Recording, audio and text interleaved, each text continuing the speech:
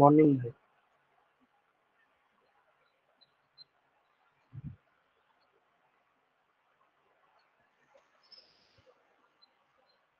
Voice শোনা যাচ্ছে সবাই? ভয়েস শুনতে পাচ্ছ? Yes sir. তাহলে আজকে হচ্ছে 3 নম্বর ক্লাস, ডিজাইন অফ আরসি স্ট্রাকচারের ইউনিট 1 এর। ইউনিট 1 এর যে দুটো ক্লাস করেছি সেটার কন্টিনিউয়েশন। তো এর আগে যে দুটো ক্লাস দেখোনি তাদের কিন্তু ক্লাসটা করতে অসুবিধা হবে। তো তাদেরকে বেটার বলবো যে আগের দুটো ক্লাস দেখো, তারপরে এই ক্লাসটা এসো। মানে একদমই design of RC structure interlink subject, ঠিক আছে? মানে যদি প্রত্যেক দিনটার পড়াটা প্রত্যেক দিন না হয় তাহলে কিন্তু চাপ হয়ে যাবে। তো যারা নতুন জয়েন করেছে এবং আজকে ক্লাসটা ফার্স্ট অ্যাটেন্ড করছো, আগের দুটো design of RC structure class দেখোনি, তাই এখনই মানে ক্লাসটা লিভ করতে পারো। কিছুক্ষণ ট্রাই করে দেখতে পারো যে বুঝতে পারছো কিনা। যদি বোঝা না যায় সেক্ষেত্রে লিভ করে ওই দুটো ক্লাস এবং আজকে ক্লাস 3টে ক্লাস দেখবে, তারপরে নেক্সট ক্লাসে আসবে। তাহলে তোমাদের বুঝতে সুবিধা হবে, ঠিক আছে? তাছাড়া কিন্তু বুঝতে পুরোপুরি অসুবিধাই হবে। সুবিধা কিচ্ছু হবে না, বরঞ্চ তোমাদের মোবাইলের নেটওয়ার্কটা শেষ হবে, নেটটা মানে তোমাদের যে ডেটা আছে সেই ডাটাটা শেষ হবে, ঠিক আছে? তাই বলে রাখি। হ্যাঁ, মর্নিং। তোমাদের যদি যেটা বললাম আর কি, দাঁড়াও জাস্ট সেকেন্ড।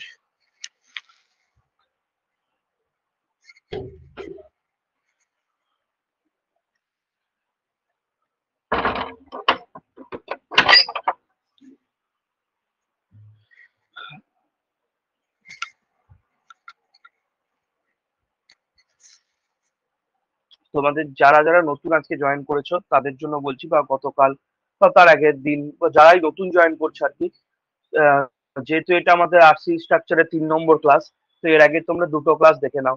দুটো ক্লাস তোমরা ইয়ে থেকে দেখে নিতে পারো, অ্যাপ থেকেও দেখতে পারো অথবা ইউটিউব থেকেও দেখতে পারো। ইউটিউবেও দেওয়া আছে প্রথম দুটো ক্লাস, ঠিক আছে? তো তারপরে করলে তোমাদের সুবিধা হবে, তাছাড়া কিন্তু বুঝতে অসুবিধা হবে। আমি সবাইকেই বলছি যারা যারা নতুন জয়েন করছে, এখানে শানু ভুইয়া, তারপর এখানে আছে মুগ্ধা চাকি, তারপর এখানে আছে জেকোনিয়া মচারি, তারপর আছে এখানে দশরথ গড়াই। এই চারজন হচ্ছে নতুন জয়েনি। তো নতুন জয়েনিকে এটাই বলবো যে বুঝতে অসুবিধা হবে, এবং বুঝতে অসুবিধা হওয়াটা স্বাভাবিক, অস্বাভাবিক কিছু না। কারণ এর আগের দুটো ক্লাস দেখোনি। যদি তোমরা আগের দুটো ক্লাস দেখে এসছো খুব ভালো, এবং আগের দুটো ক্লাস যদি না দেখেছো তাহলে ডাইরেক্ট আগের দুটো ক্লাস দেখো, তারপরে এই ক্লাসটা জয়েন করো, ঠিক আছে? দেখি আর 2 মিনিট জয়েন করে যাক সবাই, তারপর স্টার্ট করছি। কারো যদি কোনো কোশ্চেন থাকে তাহলে জিজ্ঞেস করে নাও।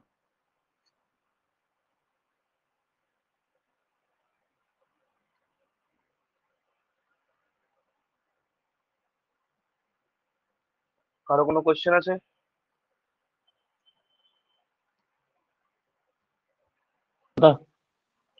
দাদা হ্যালো, বল, এক এক করে। বলছি একটু ওই লিভিং আর্নটা আছে না, যেটা ওই তোমার কম্প্রেশন আর টেনসাইলে যে শেয়ার স্ট্রেসটা যেটা ইয়ে হয়, শেয়ার বেন্ডিং স্ট্রেসটা যেটা হয় না, হুম, ওই লিভিং আর্নের জিনিসটা একবার একটু বলে দাও না। ওই বুঝলাম না। কম্প্রেশন আর টেনসাইলে, কম্প্রেশন আর টেনসাইলে যেটা এফেক্টিভ ডেপথ থেকে আমরা এটা মেজারমেন্ট করি না, ওই XU মাইনাস 0.87। এখনো যায় নাই, এখনো যায় নাই, কাল পরশুর মধ্যে জেনে যাবে। মানে ওই দেখিনি। কলেজে পড়াচ্ছে তো আর কি, ওই জায়গাটাই একটু ইউনিট 2। বলছিলাম। ওটা এইভাবে বলে দিলে তো হয়ে যাবে না, ওটা ক্যালকুলেশন দেখাতে হবে। ওটার ক্যালকুলেশন আছে। লিভার আর্ম, কথাটার নাম হচ্ছে লিভার আর্ম। যেখানে কম্প্রেশন ফোর্স কাজ করে আর যেখানে টেনশন ফোর্স কাজ করে। হ্যাঁ কম্প্রেশন হ্যাঁ ফোর্স কাজ করে আমার কংক্রিটে, আর টেনশন কাজ করে আমার স্টিলে। কম্প্রেসিভ, আমার রেজাল্টেন্ট কম্প্রেসিভ ফোর্স আর রেজাল্টেন্ট টেনসাইল ফোর্স, ওই দুটোর মধ্যে যে ডিস্টেন্স সেটাকে বলা হয় লিভার আর্ম, ঠিক আছে? তার একটা ভ্যালু আছে, সেগুলো যখন পড়বো দেখতে পাবো, ওই ঠিক আছে? XU ম্যাক্স না XU লিম, ওই যে ওরকম ভাবে মানে XU বাই ডি ওই সব জিনিসটা। দেখবো, চিন্তার কোনো বিষয় নাই। এই সপ্তাহের মধ্যেই সব ক্লিয়ার হয়ে যাবে।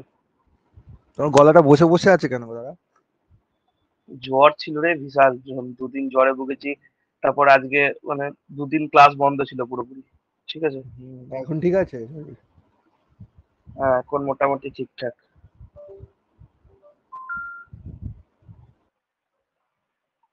হ্যালো দাদা।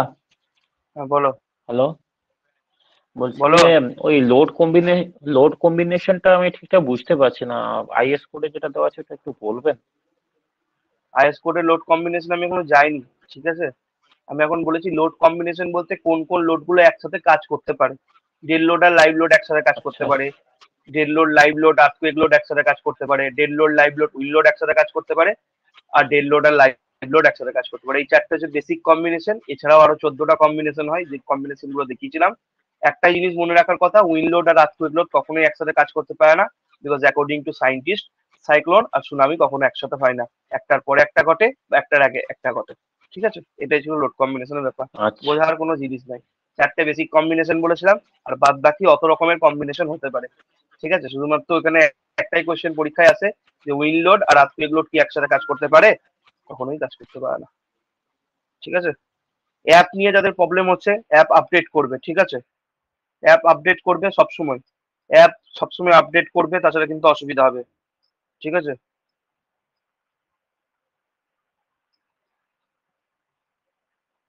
আর কারো কোনো কোয়েশ্চেন আছে?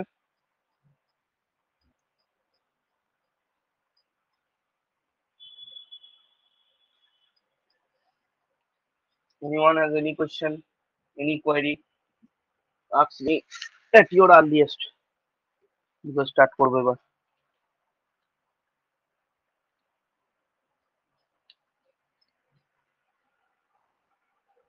আর কোনো কোয়েশ্চেন?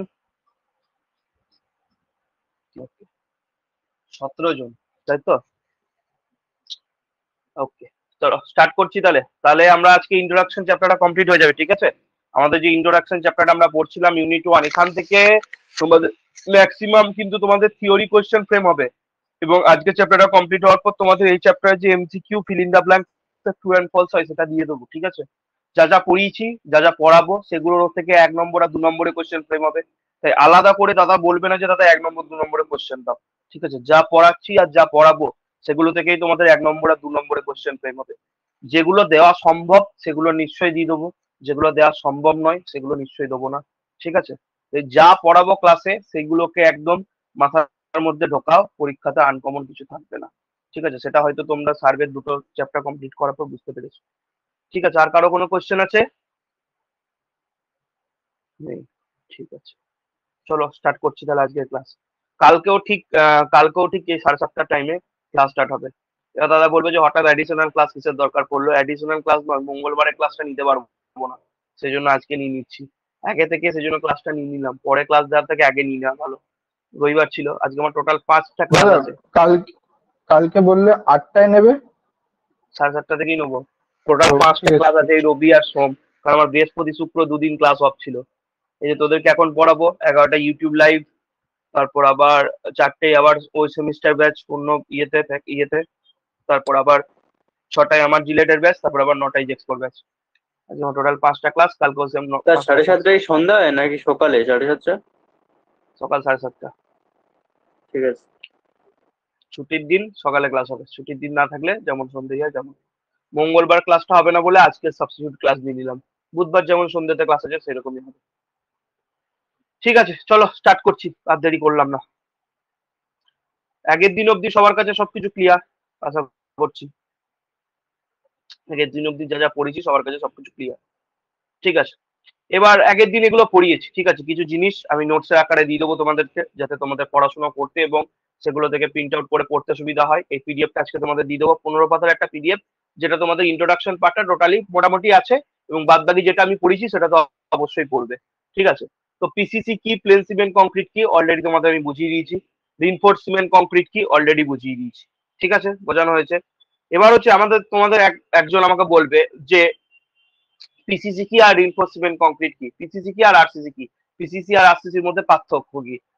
প্রথম দিন একদম ডিটেল ডেসক্রিপশন দিয়েছিলাম, যে কোনো একজন মাইক অন করে বলো যে পিসিসি কি আর আরসিসি কি এবং এদের মধ্যে পার্থক্য কি।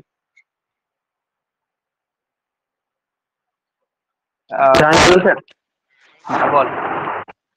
স্যার পিসিসি হচ্ছে প্লেন সিমেন্ট কংক্রিট, এখানে রেইনফোর্স বার থাকে না, স্টিল বার থাকে না। রেইনফোর্স সিমেন্ট কংক্রিট হচ্ছে আরসিসি, এখানে স্টিল বার থাকে যেটা টেনসাইল লোড নিতে পারে, আর প্লেন সিমেন্ট কংক্রিটে কম্পোজিট লোড নিতে পারে। ভেরি গুড, ঠিক, খুব ভালো। কে বললি? স্যার নাসিম আকরাম। Very good, Nasim. এবার হচ্ছে ভিডিওগুলো দেখেছিস না? তুই কবে জয়েন করেছিস ভাই? আমার মনে পড়ছে না এক্স্যাক্টলি। স্যার আমার 3টা ক্লাস হয়ে গেল, এটা নিয়ে থার্ড নম্বর ক্লাস চলছে আসছে। আচ্ছা আচ্ছা আচ্ছা, তাহলে তুই বুঝতে পারছিস, ঠিক আছে। তো এই কথাগুলো আমি অলরেডি বলে দিয়েছিলাম, যেটা নাসিম বাবু বললো, ঠিক আছে। তো ভেরি গুড, এটা একবার করে পড়ে নিবি। যে জিনিসগুলো আমি পড়িয়েছি সেই কথাগুলো এখানে লেখা আছে, নতুন কিছু লেখা নেই, ঠিক আছে। এবার হচ্ছে ইউজেস অফ রিনফোর্স কংক্রিট। আমরা রিনফোর্স কংক্রিট বা আরসিসি কোথায় কোথায় ইউজ করি সবাই জানিস। আমাদের ঘরে বিল্ডিংটাই হচ্ছে আমার আরসিসি স্ট্রাকচার, ঠিক আছে। তো বিভিন্ন জায়গায় ইউজ হয়, বিল্ডিং এ ইউজ হয়, ফ্লাইওভারে ইউজ হয়, ওয়াটার ট্যাঙ্কে ইউজ হয়, রোড এন্ড রেলওয়ে ব্রিজে তৈরি হয়, চিমনি, টাওয়ার, রিটেনিং ওয়াল, বাংকার, এই সমস্ত জায়গায় আমার কি রিনফোর্সমেন্ট কংক্রিট ইউজ হয়। দিতে পারে পরীক্ষাতে, তার জন্য দেওয়া। জাস্ট তোদের 1 নম্বর 2 নম্বরের কোশ্চেন তো ম্যাক্সিমাম, সেই জন্য যত ম্যাক্সিমাম কোশ্চেন সেট হতে পারে সেই কোশ্চেন গুলো নিয়ে যদি ডিসকাস করে দিই, এবং সেই কোশ্চেন গুলো যদি পরীক্ষায় থাকবে। ইউজ বলতে রিনফোর্সমেন্ট কংক্রিট কোথায় আমরা ইউজ করি। এবার যে কোশ্চেনটা করবো সেটা তোদের 5 নম্বরের কোশ্চেনও ফ্রেম হতে পারে, 2 নম্বরের কোশ্চেনও ফ্রেম হতে পারে। এখান থেকে তোদের আজকের মেন পড়া স্টার্ট হচ্ছে, ঠিক আছে। যে advantage R disadvantage of RCC, আমরা আগের দিন পড়েছিলাম যে রিনফোর্সিং ম্যাটেরিয়াল হিসেবে স্টিলকে কেন ইউজ করে থাকি। স্টিল ব্যবহার করার সুটেবিলিটি আর আনসুটেবিলিটি। আনসুটেবিলিটি দুটো পেয়েছিলাম, সুটেবিলিটি বেশি পেয়েছিলাম, সেই জন্য স্টিলকে ব্যবহার করে থাকি। এবার যেটা পড়বো যে আমার আরসিসির অ্যাডভান্টেজ আর ডিসঅ্যাডভান্টেজ, ঠিক আছে। Advantage and disadvantage of RCC, advantage and disadvantage of RCC, ওকে, এটা পড়বো আমরা। তো কি, প্রথমে হচ্ছে অ্যাডভান্টেজ। অ্যাডভান্টেজ বেশি নিশ্চয়ই ডিসঅ্যাডভান্টেজের থেকে, তাই আমরা আরসিসি স্ট্রাকচার তৈরি করি, আমাদের বাড়িগুলো আরসিসি স্ট্রাকচার। কিছুই না, সিমেন্ট, কংক্রিট, স্টোন চিপস, আর তার সাথে যদি রড লেগে যায় তাহলে এই জিনিসটা হচ্ছে আমার কি আরসিসি, ঠিক আছে। রিনফোর্স সিমেন্ট কংক্রিট, এই জিনিসগুলো প্রত্যেকটা ডিটেল ডিসকাশন ফার্স্ট ক্লাসে করেছি। তো অ্যাডভান্টেজের মধ্যে 1 নম্বর হচ্ছে স্ট্রেংথ। জানিস যে আরসিসি আমার কি প্রচুর স্ট্রেংথ আছে টেনশনে অ্যাজ ওয়েল অ্যাজ কম্প্রেশনে। মানে রিনফোর্স সিমেন্ট কংক্রিট যেহেতু রড ঢুকে যায়, টেনসাইল বার ঢুকে যায়, তাই সেটা যেমন টেনশন ফোর্স নিতে পারে অ্যাজ ওয়েল অ্যাজ কম্প্রেশন ফোর্সও নিতে পারে। কিন্তু কিন্তু আমার যে রডটা সেটা টেনশন নেয়, বিকজ কংক্রিটটা আমার কম্প্রেশনটা নিয়ে নেয়। তো সেটাই লেখা আছে। আরসিসি বলতে কি রডও আছে, সিমেন্ট কংক্রিটও আছে, তাহলে রড নেয় টেনশন পার্টটা, টেনশন ফোর্সটা, আর সিমেন্ট কংক্রিট নেয় কম্প্রেশন ফোর্সটা। সেটাই লেখা আছে strength. RCC has very good strength in tension. সবাই স্ক্রিন দেখতে পাচ্ছিস তো? As well as compression. ওকে, কেউ কিছু বলছিস? না দাদা, আমার দেখা যাচ্ছে না দাদা। আমি জানতাম ওই নেটওয়ার্ক ইস্যু, আমি আগেই বলে দিচ্ছি। দেখ, 3টে প্রবলেম তোরা ফেস করবি ক্লাস করতে গিয়ে। স্ক্রিন দেখতে পাবি না, জাস্ট স্ক্রিন দেখতে পাবি না, তার নেটওয়ার্ক ইস্যু, ঠিক আছে। 2 নম্বর হচ্ছে কখনো কখনো তোদের অ্যাপ চলবে না, ওটা হচ্ছে তোরা অ্যাপটাকে আপডেট করিসনি, ঠিক আছে। অ্যাপ না চলার একটাই কারণ, অ্যাপ আপডেটেড নাই। তুই ভাবছিস হয়তো রাতে আমি আপডেট করেছি সকালে আমার হয়ে যাবে, হবে না, ঠিক আছে। It will not going to work. আমি আগে বলছি, আমি নিজে দেখেছি, আমি যখন প্রথম ক্লাস করাতাম আমি নিজেই প্রবলেমটা ফেস করেছি, ঠিক আছে। তুই ভাববি যে আমরা রাতে অ্যাপ আপডেট করছি, সকাল আবার নতুন আপডেট চলে আসে, তাই ওই অ্যাপ আপডেট করতে হবে, নেটওয়ার্কটা প্রপার থাকতে হবে, তবেই কিন্তু ক্লাস চলবে এবং ক্লাসের স্ক্রিন দেখতে হবে, সমস্ত কিছু দেখতে হবে। নেটওয়ার্ক ইস্যু থাকলে তুই এরকম করতে পারিস যে ক্লাসটা লিভ করে আবার জয়েন করতে পারিস, তাহলে নেটওয়ার্ক ইস্যুটা মিটতে পারে, ঠিক আছে। এটা মাথায় রাখার জন্য। তো এটা স্ট্রেংথটা আশা করছি বোঝা গেছে। এই পয়েন্টগুলো সব বলেছি। ডিউরেবিলিটি বলতে অনেক দিন জিনিসটা টেকসই হবে, মানে অনেক বছর ধরে চলবে, ঠিক আছে। তো সেটাই লেখা আছে, দেখ, RC structure is durable if design and lead properly, they can last up to 100 years. 100 বছর অব্দি এটা কিন্তু টিকে যায়, ঠিক আছে। 100 বছর অব্দি কিন্তু এটা টিকে যায় ডিউরেবিলিটি পয়েন্ট অফ ভিউ। 3 নম্বর হচ্ছে মোল্ডেবিলিটি বলতে যে কোনো শেপ দেওয়া, ঠিক আছে। মোল্ডেবিলিটি বলতে যে কোনো শেপ দেওয়া যায়। তোরা সার্কুলার কলাম দেখেছিস, তোরা স্কোয়ার কলাম দেখেছিস, তোরা রেক্ট্যাঙ্গুলার কলাম দেখেছিস তো। আগেকার দিনে যে পুজোর বাড়ি বা আগেকার দিনে যে বড় বড় বাড়িগুলো ছিল, সেখানে যদি বড় বড় থামের মতো থাকতো, সেগুলো ছিল সার্কুলার কলাম, গোল গোল, ঠিক আছে। তাহলে সার্কুলার কি করে করলো? নিশ্চয়ই কংক্রিটটা বিভিন্ন শেপ দেওয়া যায়, কংক্রিটটাকে বিভিন্ন শেপ দেওয়া যায়। কংক্রিটকে তুই যে পাত্রে রাখবি সেই পাত্রের শেপ ধারণ করবে। তুই যদি বক্সের মধ্যে রাখিস বক্সের শেপ ধারণ করবে, তুই যদি টিফিন কোটোর মধ্যে রাখিস টিফিন কোটোর শেপ ধারণ করবে, তুই যার মধ্যে রাখবি তার শেপ ধারণ করবে। সেইটাকেই বলে মোল্ডেবিলিটি, ঠিক আছে। সেটাকেই বলে মোল্ডেবিলিটি। এবং সেইটার জন্য কি করা হয়, সেটার জন্য প্রপারলি ফর্মওয়ার্ক দেওয়া হয়। ফর্মওয়ার্ক, শাটারিং আর সেন্টারিংটা প্রপারলি করতে হয়। ফর্মওয়ার্ক, শাটারিং, সেন্টারিং বলতে কোনটা? আগের দিন ছবি দেখিয়েছিলাম, স্যার বলবো স্যার? দিচ্ছি আর আর কে কিছু বলছো? হ্যাঁ হোমওয়ার্ক যে সারাই সেটাইটা বলবো স্যার? হ্যাঁ বলো। স্টার্টারিং হচ্ছে যে কার্ডটা পাতা হয়, আর সেন্টারিং হচ্ছে ভার্টিক্যালিটা মেম্বারটা। শাটারিংটা কি বললে? স্টার্টারিংটা হচ্ছে হরিজন্টাল মেম্বার, আর সেন্টারিংটা হচ্ছে vertical member. শাটারিংটা horizontal member, সেন্টারিংটা vertical member. হ্যাঁ কি স্যার। বললো তোমাকে? আর ফর্মওয়ার্ক তাহলে? স্যার গুলিয়ে ফেলা, ঠিক আছে। আর ফর্মওয়ার্কটা তাহলে? ফর্মওয়ার্ক ফর্মওয়ার্ক তাহলে ফর্মওয়ার্ক বলতে কি বোঝায়? দেখ সরি স্যার। দেখ ফর্মওয়ার্ক, শাটারিং আর সেন্টারিং, ঠিক আছে? ব্যাপারটা ভালো করে বোঝার চেষ্টা কর। ফর্মওয়ার্ক বলতে যখন এই কলামটা আমরা তৈরি করি তখন কি করা হয়, তোরা সবাই দেখেছিস, বাড়ি যাদের ঘর বাড়ি তৈরি করা দেখেছিস, প্রথমে দেখবি আমার একটা চারটে মানে কলাম যখন তৈরি করে এইরকম রডটা বেঁধে দেওয়া হয়। তো রড বেঁধে দেওয়ার পর চারিদিকে চারটে শাটারের মতো লাগিয়ে দেওয়া হয়, ঠিক আছে? যেটাকে কি বলবি, যেটাকে তুই লোহার সিট বলতে পারিস, লোহার প্লেট বলতে পারিস। লোহার প্লেট লাগিয়ে দেওয়া হয় চারদিকে, নিয়ে কংক্রিটটাকে ঢেলে দেওয়া হয়। নিয়ে যখন জিনিসটা হার্ডেন হয়ে যায় তখন ওই ইয়েগুলোকে, শাটার গুলোকে খুলে নেওয়া হয়, লোহার যে সিট গুলো সেগুলো খুলে নেওয়া হয়। তো ওই জিনিসটাকে বলে ফর্মওয়ার্ক। ওই জিনিসটাকে বলে ফর্মওয়ার্ক। এই যে জিনিসগুলো দেখতে পাচ্ছিস, এই যে পাতা দিয়ে বেঁধে রাখার ব্যাপারগুলো, এখানে পাতা দিয়ে বেঁধে রাখার ছবি নেই, তো এখান থেকে যে দেখতে পাচ্ছিস এই যে টোটাল স্ল্যাবটাকে সাপোর্ট দিচ্ছে, দেখ এই কটা ভার্টিক্যাল মেম্বার স্ল্যাবটাকে সাপোর্ট দিচ্ছে, দেখ এই ভার্টিক্যাল মেম্বার গুলো, এই যে ভার্টিক্যাল মেম্বার, এই যে ভার্টিক্যাল মেম্বার গুলো দেখতে পাচ্ছিস, এইগুলোর নাম হচ্ছে প্রপ। এগুলোর নাম হচ্ছে প্রপ। কি বলা হয় এগুলোকে? প্রপ, ঠিক আছে? প্রপ বলা হয়। এগুলো আমার কিসের কাজে ইউজ করছে? সেন্টারিং আর শাটারিং এর কাছে। সেন্টারিং বলতে জিনিসটাকে ধরে রেখেছে, ঠিক আছে? ধরে রেখেছে সেন্টারিং আর শাটারিং। শাটারিং বলতে কি, শাটার বলতে কি, শাটার দোকানের শাটার শুনিস না? শাটার কি করে? আমাকে প্রোটেকশন দেয়। শাটার বলতে কি, আমার ভার্টিক্যাল মেম্বার। চারিদিক থেকে প্রোটেকশন দেওয়া। কেউ কিছু বলছিস? কেউ কিছু বলছিস? তো ওই জিনিসটাকে প্রোটেকশন দেওয়ার কাজেই আমার শাটারিং আর সেন্টারিংটা ইউজ করা হয়, ঠিক আছে?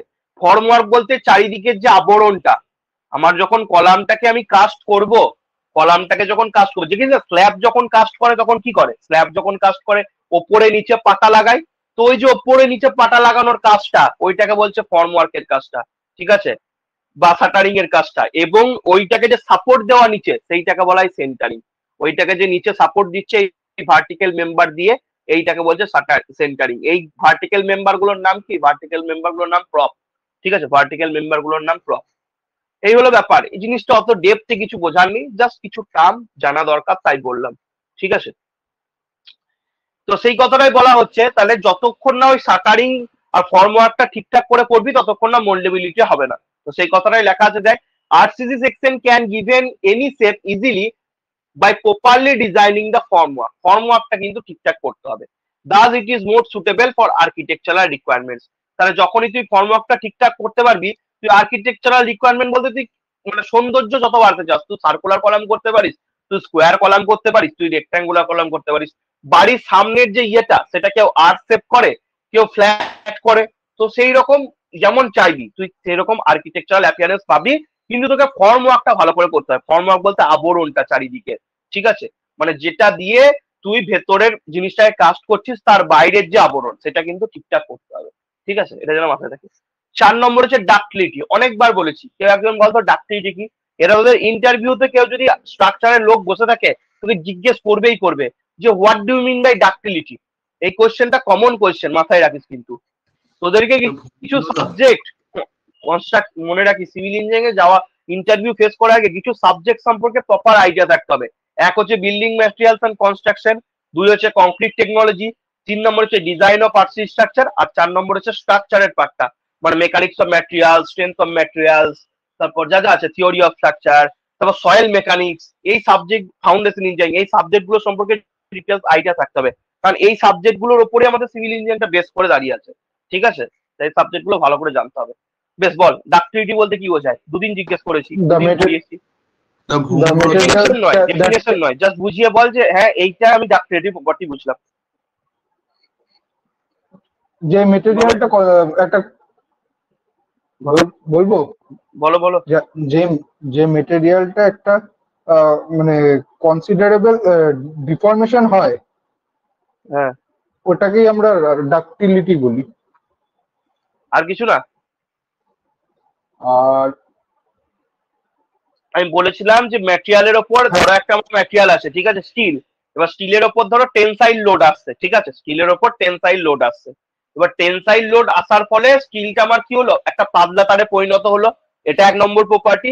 আর 2 নম্বর প্রপার্টি, ওই স্টিলটা প্রচুর পরিমাণ ডিফরমেশন উইথস্ট্যান্ড করতে পারলো। স্টিল ক্যান আন্ডারগো বা the material can undergo a large amount of deformation without rupture, মানে ভেঙে যাওয়ার আগে অবধি বা ভাঙার আগে অবধি বা ভাঙেনি তার আগে অবধি প্রচুর পরিমাণ ডিফরমেশন সহ্য করতে পারবে। ঠিকই বলেছিস, একটা পয়েন্ট বলেছিস। আর একটা পয়েন্ট হচ্ছে কি, ম্যাটেরিয়ালটা আমার থিন ওয়্যারে পরিণত হবে আন্ডার টেনসাইল লোড। তাহলে এই ডাক্টিলিটি প্রপার্টিটা আমার স্টিল রিইনফোর্সমেন্টে থাকে, যেটা আমার কি আরসিসি স্ট্রাকচারকে দেয়। তো সেটাই লেখা আছে, the still reinforcement ইম্পার্টস ductility to the RCC structure. এটা হচ্ছে মেন কারণ ডাক্টিলিটিটা। এবার হচ্ছে ইকোনমি। ইকোনমি বলতে সস্তা। আমি যদি স্টিল স্ট্রাকচার করি বা আমি যদি প্রিস্ট্রেস কংক্রিট কে যদি বাড়ি স্ট্রাকচার বানাই, সেটা অনেক খরচ, ঠিক আছে, তার তুলনায় আরসিসি অনেক চিপ, ঠিক আছে, আরসিসি অনেক চিপ। তো সেটাই লেখা আছে, RCC is cheaper as compared to steel and pre-stressed concrete. There is an overall economy by using RCC because its maintenance cost is low. Maintenance cost বলতে একবার বাড়িটা বানিয়ে দিলি, তারপর বাড়ির পেছনে কিন্তু সেরকম খরচ করতে হয় না। আইদার তোকে 5 বছর অন্তর অন্তর রং করতে হয়, কোনো ক্র্যাক গুলো ধরলে সেই ক্র্যাকের কারণটা জেনে সেগুলোকে রিপেয়ার করা, সেরকম কিন্তু আর কোনো রিপেয়ারেন্স লাগে না। একবার যদি বাড়ি করে নিস, সেটাকে তুই 100 বছর কোনো চিন্তা নেই। আরসিসি স্ট্রাকচার যেগুলো আমাদের বিল্ডিং হয়, ঠিক আছে। তো ইকোনমিটা তাহলে ভালো, কারণ স্টিল স্ট্রাকচার অনেক কস্টলি, প্রিস্ট্রেস কংক্রিট স্ট্রাকচার অনেক কস্টলি, তার তুলনায় আরসিসি অনেক চিপার এবং মেনটেন্যান্স কস্টটাও লো। নেক্সট হচ্ছে ট্রান্সপোর্টেশন। এবার এই ট্রান্সপোর্টেশনের ব্যাপারটা বলছি। ট্রান্সপোর্টেশন বলতে আরসিসি তৈরি করতে যে ম্যাটেরিয়াল গুলো লাগে, কি কি ম্যাটেরিয়াল লাগে, সিমেন্ট লাগে, স্টোন চিপস লাগে, ওয়াটার লাগে, বালি লাগে, মানে স্যান্ড লাগে। তো এগুলোকে সহজেই কিন্তু বাজারে পাওয়া যায় এবং সহজে এক জায়গা থেকে অন্য জায়গায় ট্রান্সপোর্ট করা যায়। এবং এখনকার দিনে আমার কি রেডিমিক্স কংক্রিট, যেটাকে বলে আরএমসি, সেটাও কিন্তু ইউজ করা হচ্ছে তাড়াতাড়ি এবং ভালো কনস্ট্রাকশনের জন্য। এই আরএমসিটাকে কিসের মাধ্যমে আনা হয় সাইটে জানিস? রেডিমিক্স কংক্রিটটাকে আমরা কিসের সাহায্যে আমরা সাইটে নিয়ে আসি? মানে একটা কংক্রিট, মানে যেটা তোকে কংক্রিটটাকে মাঠে তৈরি করতে হবে না, অলরেডি ফ্যাক্টরিতে তৈরি হয়ে তোর সাইটে আসবে, সেই কংক্রিটটা মাধ্যমে আসে। কেউ দেখেছিস না দেখিসনি? রেডিমিক্স কংক্রিট কিসের মাধ্যমে আসে? জিনিসটার নাম কি? একটা ট্রাকের মধ্যে বড় মিক্সার লাগানো থাকে, ওটাকে কি বলে ওইটাকে জানি কি না। বলে? ওইটাকে বলে ট্রানজিট মিক্সার। ছবি দেখিয়ে দিচ্ছি। ওটাকে বলে কি ট্রানজিট মিক্সার। রেডিমিক্স কংক্রিট মানে কংক্রিটটা অলরেডি আমার ফ্যাক্টরি থেকে তৈরি হয়ে সাইটে আসে, বিকজ সাইটে আমার অত জায়গা থাকে না যে আমি কংক্রিটটা তৈরি করব, এবং অনেক ভালো যাতে কনস্ট্রাকশন হয় তার জন্য। ঢোলের মতো ইয়েটা দেখতে পাচ্ছিস, দেখতে পাচ্ছিস ছবিটা? Yes sir. এই মালটাকে বলে ট্রানজিট মিক্সার। কি বলে? Transit mixer. এর মধ্যে অটোমেটিক কংক্রিট তৈরি হয়ে আছে এবং কংক্রিটটা ডাইরেক্টলি আমার সাইটে কাজ যেখানে করা হয় সেখানে গিয়ে ঢালা হয়, ঠিক আছে। ফাস্ট এবং তাড়াতাড়ি এবং বড় প্রজেক্টের জন্য ইউজ করা হয়, ঠিক আছে। এই মিক্সারটার নাম আজ থেকে মনে রাখবি, এই ট্রাকগুলোর নাম সিভিল ইঞ্জিনিয়ার হিসেবে মনে রাখবি, ট্রানজিট মিক্সার। বিভিন্ন ভলিউমের পাওয়া যায়, মিনিমাম 5 কিউবিক মিটার তো পাওয়া যায়, 5 কিউবিক মিটার অব্দি কংক্রিট ধরে রাখতে পারে, ঠিক আছে। বোঝা গেল আশা করছি। তো এটা ট্রান্সপোর্টেশনের কাজে ইউজ করা হয়, ঠিক আছে। তাহলে যেটা বললাম ট্রান্সপোর্টেশন, দ্য র ম্যাটেরিয়ালস হুইচ আর ইউজ, বললাম যে সিঙ্গেল সিঙ্গেল করে কম্পোনেন্ট গুলো আনতে পারিস, অথবা যেখানে আমার খুব ইম্পর্টেন্ট কাজ সেখানে ট্রানজিট মিক্সারে করে রেডিমিক্স কংক্রিট এনে কাস্টিং করা হয়। তো সেটাই লেখা আছে, দেখ, দ্য র materials which are use required for RCC, cement, sand, aggregate, water and steel are easily available and can be transported easily. Nowadays, which is nowadays ready mix concrete is used for faster and better construction. Ready mix concrete, এটা তোরা আগের সেমিস্টারে পড়েছিস, concrete টেকনোলজিতে ছিল different types of concrete. Ready mix concrete, RMC, ready mix concrete is used for faster and better construction. Ready mix concrete is the concrete which is manufactured in the factory and transported to the site in green or plastic state. Green or plastic state বলতে যখন আমার কংক্রিটটা harden হয় নাই, যখন কংক্রিটটা soft কন্ডিশনে আছে, just কংক্রিটটাকে মেশানো হয়েছে, সেটাকে বলা হয় কংক্রিটের গ্রিন অর প্লাস্টিক স্টেট। আর কংক্রিটটা যখন জমে যায় তখন সেটাকে বলা হয় হার্ডেন স্টেট। যার যা বলার থাকবে আমি বলে দিলাম, আমি কতবার বলবো বলতে, বলে বলে টায়ার্ড হয়ে গেছি। এবার আমাকে সেই, আমার কিছু করার নেই, তোর নেটওয়ার্ক ইস্যু, ঠিক আছে। আমি এবার তাহলে তোদেরকে নেটওয়ার্ক আমার স্পিডটা দেখাই। সবাই দেখতে পাচ্ছিস তো? স্যার বলছি প্লাস হ্যাঁ বল, কি কোশ্চেন আছে বল। স্যার রেডি আরএনসি যেটা তৈরি হয়েছে প্লাস্টিক ফর্মে যে কংক্রিটটাকে রাখে যে সেটাকে কিছু অ্যাডমিক্সার ইউজ করে নাকি? অবভিয়াসলি অ্যাডমিক্সার ছাড়া তো ওটা জমে যাবে। অ্যাডমিক্সার ইউজ করা হয়, রিটার্নিং অ্যাডমিক্সার ইউজ করা হয়, যেগুলো তোর আগের সেমিস্টারে পড়ে এসেছিস। আগের হ্যাঁ স্যার। সেমিস্টারে কংক্রিট টেকনোলজিতে ছিল different type of admixture use করা হয়। আচ্ছা আনতে আনতে তো মালটা জমে যাবে, তাই না? Very good. হ্যাঁ স্যার।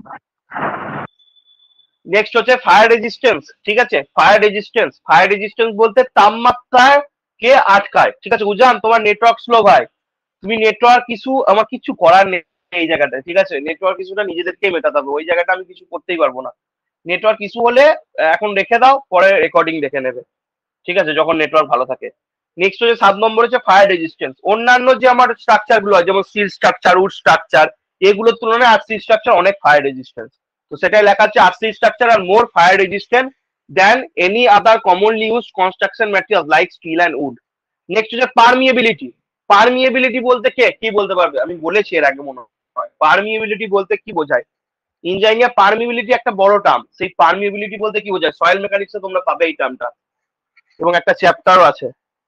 পারমিবিলিটি বলতে কেউ কি জানো? কলেজে কি পড়ানো হয়েছে? ওয়াটারটা ফ্লো করার একটা মানে কতটা ফ্লো করবে সেরকম এটা না, ওয়াটার ফ্লো করার কোনো গল্প নয়। ওয়াটারের ব্যাপার কিন্তু ফ্লো করার ব্যাপার নয়। তো মানে মানে ওয়াটারটা প্রবেশ পেনিট্রেটেড ওয়াটার এটা একদম ভেরি গুড। ওয়াটার পেনিট্রেট করতে পারে কিনা কোনো একটা স্ট্রাকচার বা কোনো কিছুর মধ্য দিয়ে ওয়াটারটা যদি এক প্রান্ত থেকে অন্য প্রান্ত চলে যায়, তাহলে সেটাকে বলবো permeability, the ability to penetrate the water, না sorry, the ability of water to penetrate the structure. মানে জলটা ধরো তোমার একটা দেওয়াল আছে, ঠিক আছে, দেওয়ালের এপারে তুমি আসো আর দেওয়ালের ওপারে তোমার গার্লফ্রেন্ড আছে, ঠিক আছে। এবার কি হলো না, তোমাদের মধ্যে ঝগড়া হলো, ঠিক আছে। এবার ভাবলে যে তুমি ওকে জল দিয়ে ভিজিয়ে দেবে, তাহলে কিনা ও তোমার রুমে আসবে। তো তুমি কি করলে, এক বালতি জল এনে ঢেলে দিলে, ঠিক আছে। এবার যদি তোমার দেওয়ালটা যেটা আছে সেটা যদি পারমিয়েবল হয়, তাহলে পারমিয়েবল হলে কি হবে, জলটা এই দেওয়াল থেকে ওই দেওয়াল চলে যাবে। আর যদি পারমিয়েবল না হয়, ইমপারমিয়েবল হয়, তাহলে তুমি যেখানে জলটা ঢাললে তোমার ঘরেই জলটা থেকে যাবে, ঠিক আছে। পারমিয়েবল বলতে ওই দেওয়াল ভেদ করে যাওয়ার ক্ষমতা জলের, সেটা হবে পারমিয়েবল স্ট্রাকচার। আর যদি না যায় তাহলে বলবো ইমপারমিয়েবল স্ট্রাকচার। তাহলে আমরা কি চাইবো, আমার স্ট্রাকচারটা পারমিয়েবল হোক না ইমপারমিয়েবল হোক? কেউ একজন বলো। ইমপারমিয়েবল হবে। ইমপারমিয়েবল। কিন্তু কংক্রিটে তো পারমিয়েবল হয় তো কংক্রিটে। তাহলে কংক্রিট পারমিয়েবল হয়, তাহলে আমাদের ঘরে কেন গোটা জলটা ঢুকে যায় না? হ্যাঁ না, ওই ছাদ থেকে যখন জল পড়ে তো পারমিয়েবল তো।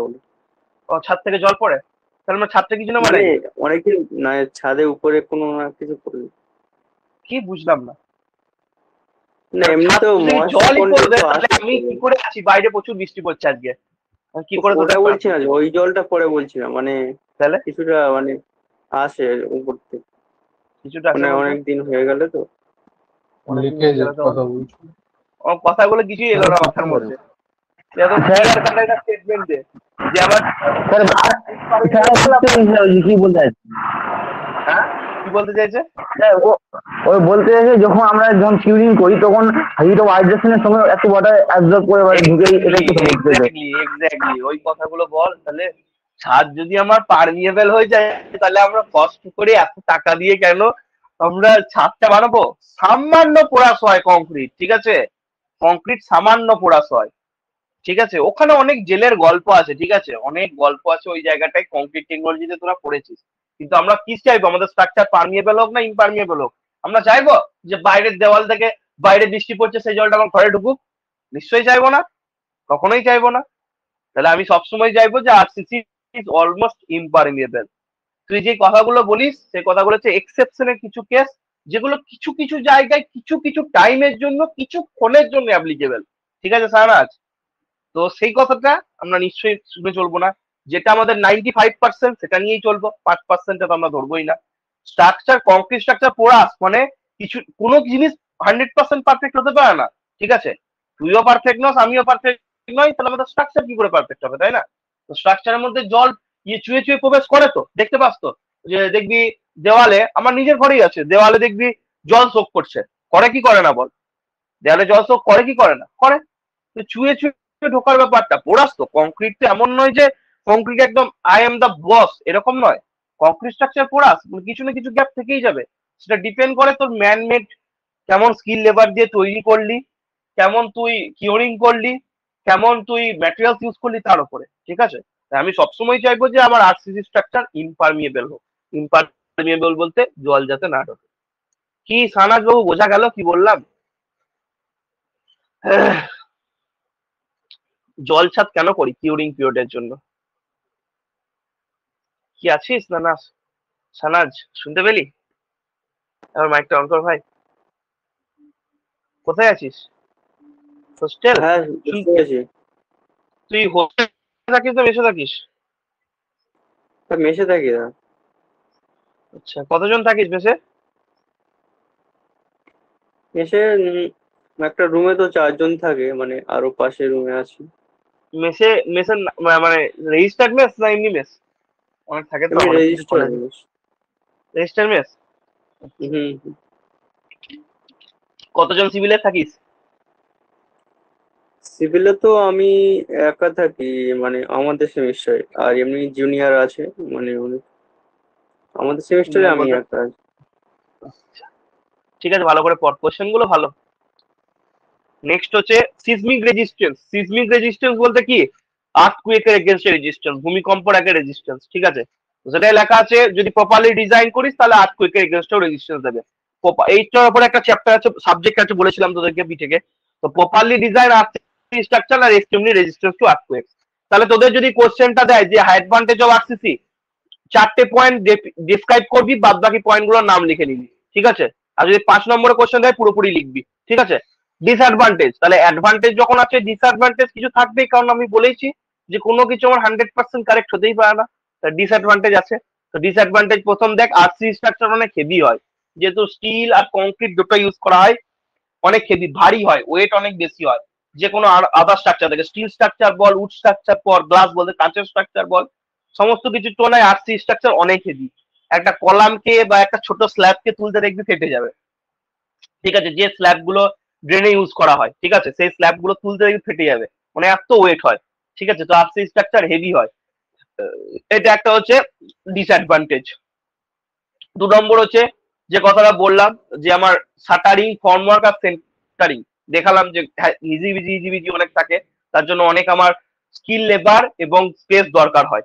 তো RCC needs lots of formwork, centering and shuttering two B fix, ঠিক আছে। ফর্মওয়ার্ক লাগবে, সেন্টারিং লাগবে, শাটারিংও লাগবে। Formwork, centering and shuttering two B fix does require lot of side স্পেসও লাগবে এবং স্কিল লেবারও লাগবে, সুদক্ষ শ্রমিকও লাগবে তার জন্য। আর 3 নম্বর হচ্ছে concrete take time to attend full strength. Concrete কিন্তু তার ফুল স্ট্রেন্থ পেতে অনেকটা টাইম লাগে, ঠিক আছে। কতদিন টাইম লাগে? 28 দিন, ঠিক আছে। কিউরিং পিরিয়ড জানিস, 28 দিনে তার ফুল স্ট্রেন্থে অ্যাচিভ করে, বলেছিলাম। গ্রেড অফ কংক্রিট, এফসিকে, এই জিনিসগুলো আলোচনা করেছিলাম। Thus, a steel structure cannot be used immediately after construction unlike steel structure. মানে স্টিল স্ট্রাকচার তুই সঙ্গে সঙ্গে ইউজ করে, সঙ্গে সঙ্গে বানিয়ে, সঙ্গে সঙ্গে ফ্যাব্রিকেট করে, সঙ্গে সঙ্গে ইউজ করতে পারিস। বাট আরসি স্ট্রাকচার বানানোর 28 দিন পর তুই ইউজ করতে পারবি, ঠিক আছে। কারণ ওর যে ফুল স্ট্রেংথটা হয়, যে গ্রেডের কংক্রিট ইউজ করছিস সেই গ্রেডের স্ট্রেংথকে অ্যাচিভ করতে ওর 28 দিন টাইম লেগে যায়, ঠিক আছে। তাহলে 3টে পয়েন্ট ডিসঅ্যাডভান্টেজের। 1 নম্বর পয়েন্ট বললাম হেভি ওয়েট। 2 নম্বর হচ্ছে সেন্টারিং, শাটারিং আর ফর্মওয়ার্ক করতে যেমন স্পেস লাগে তেমন আমার কি লাগে, আমার স্কিল লেবার লাগবে। স্কিল লেবার বলতে সুদক্ষ শ্রমিক লাগবে, মানে সুদক্ষ আমার মিস্ত্রি লাগবে, তাছাড়া কিন্তু ওই সেন্টারিং শাটারিংটা ঠিকঠাক করতে পারবে না। আর 3 নম্বর হচ্ছে কংক্রিটটা ফুল স্ট্রেংথে পৌঁছাতে অনেকটা টাইম লাগে, 28 দিন লাগে, এবং সেই জন্য কি, সেই জন্য আরসি স্ট্রাকচারকে সঙ্গে সঙ্গে ইউজ করা যায় না, আনলাইক স্টিল স্ট্রাকচার সেটা করা যায়। তাহলে এই অ্যাডভান্টেজ আর ডিসঅ্যাডভান্টেজ অফ আরসিসিতে 5 নম্বরে কোশ্চেন ফ্রেম হতে পারে, 2 নম্বরে কোশ্চেন ফ্রেম হতে পারে, 1 নম্বরে কোশ্চেন ফ্রেম হতে পারে, ঠিক আছে। Hello sir. হ্যাঁ বল। सर वो ये शटरिंग और ये फॉर्म वर्क में मतलब वो डिफरेंस क्या है? ফর্মওয়ার্ক বলতে আবরণটা, ফর্মওয়ার্ক শাটারিং ব্যাপারটা সেমই দাঁড়ায়, ঠিক আছে। ফর্মওয়ার্ক শাটারিং এর ব্যাপারটা সেম। সেন্টারিং বলতে ওই যে প্রপ গুলো দেওয়া, শাটারিং আর সেন্টারিং একসাথে ইউজ হয়, ওই প্রপ গুলো দেওয়া, যে ভার্টিক্যাল মেম্বার গুলো দেখালাম, যে ভার্টিক্যাল মেম্বার গুলো দেখালাম, ওই জিনিসটাই হচ্ছে আমার কি শাটারিং আর সেন্টারিং, এক কথায় বলা হয়। ঠিক আছে, কোনো ডিফারেন্স এরকম নেই, একসাথে ইউজ করা হয় শাটারিং আর ওকে ফর্ম স্যার। ওয়ার্ক, মানে টোটাল জিনিসটাকে বলছে ফর্ম ওয়ার্ক। শাটারিং সেন্টারিং জিনিসটা একসাথে করলে টোটাল জিনিসটাকে বলছে ফর্ম ওয়ার্ক। গেটিং ইট? ওকে ওকে স্যার। স্যার মানে শাটারিং বলতে অনেক দেখ, শাটারিং এর ব্যাপারটা আছে, মানে কি বলবো, ভার্টিক্যাল মেম্বার শাটারিং, ভার্টিক্যাল যে অ্যারেঞ্জমেন্ট সেন্টারিং সেটাকে হরাইজন্টাল শাটারিং মেম্বার, বলা হয়, ঠিক আছে। স্ল্যাবের নিচে যেটা থাকে। কংক্রিটটাকে ডিজাইন শেপ দেওয়ার জন্য ইউজ করা হয়, সেটাকে হচ্ছে মানে এক কথায় কি বলবো, মানে শাটারিংটাই হচ্ছে ফর্ম ওয়ার্ক, সরি উল্টো বলছি, ফর্ম ওয়ার্ক যেটা মানে হ্যাঁ ঠিকই বলেছি, শাটারিংটা হচ্ছে, আমি দেখ ব্যাপারটা বলে দিচ্ছি।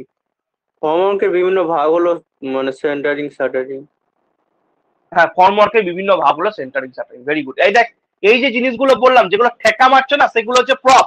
মানে ধর একটা আমার স্ল্যাব আছে, স্ল্যাবের তলায় দেখবি যখন স্ল্যাবটা কাস্টিং করা হয়, এখানে স্ল্যাবের ছবি না, এটা আমি দেখাতাম, তোরা ভাব না, তোর মাথার উপরে ছাদ আছে, তো মাথার উপরে ছাদটা যখন তৈরি হয়েছিল তখন দেখবি অনেকগুলো খুঁটি দিয়ে জিনিসটাকে ঠেকা দিয়েছিল, খুঁটি দিয়ে জিনিসটাকে ঠেকা দিয়েছিল, ওই যে ঠেকা দেওয়ার মাল, এই জিনিসগুলোকে বলা হয় প্রপ, ঠিক আছে। আবার এই জিনিসগুলো সেন্টারিং এর কাজে ইউজ করা হচ্ছে, মানে জিনিসটাকে সোজা করার জন্য ইউজ করা হচ্ছে, তাই এই জিনিসটাকে বলছে সেন্টারিং। এবার যখন তুই কলাম তৈরি করছিস তখন দেখবি ভার্টিক্যালি জিনিসগুলোকে আবরণ দেওয়া হয়, এরকম যখন কলাম তৈরি করা হয়, যখন এরকম কলাম তৈরি করা হয়, এই যে কলামটা যখন তৈরি করা হয় না, তখন কি চারিদিকে এরকম দেখবি ভার্টিক্যালি প্লেট দিয়ে আবরণ দেওয়া হয়, এরকম প্লেট দেওয়া হয়, ঠিক আছে, এরকম প্লেট দিয়ে আবরণ থাকে। তো এই প্লেট গুলো এই যে ভার্টিক্যাল টেম্পোরারি অ্যারেঞ্জমেন্ট করা হচ্ছে যাতে কংক্রিটটা তার নিজের শেপে পৌঁছাতে পারে, সেইটাকে বলবো শাটারিং, ঠিক আছে। আর এই শাটারিংটাই হচ্ছে ফর্ম ওয়ার্কের একটা পার্ট, ঠিক আছে, শাটারিংটাই হচ্ছে ফর্ম ওয়ার্কের একটা পার্ট, যেটা সানাজ বললো। বোঝা গেল না বোঝা গেল না? হ্যাঁ স্যার বোঝা গেল। একদিন পারলে ছবি টবি নিয়ে চল, ফর্ম ওয়ার্ক শাটারিং এর ছবিটা নিয়ে আসবো, ঠিক আছে।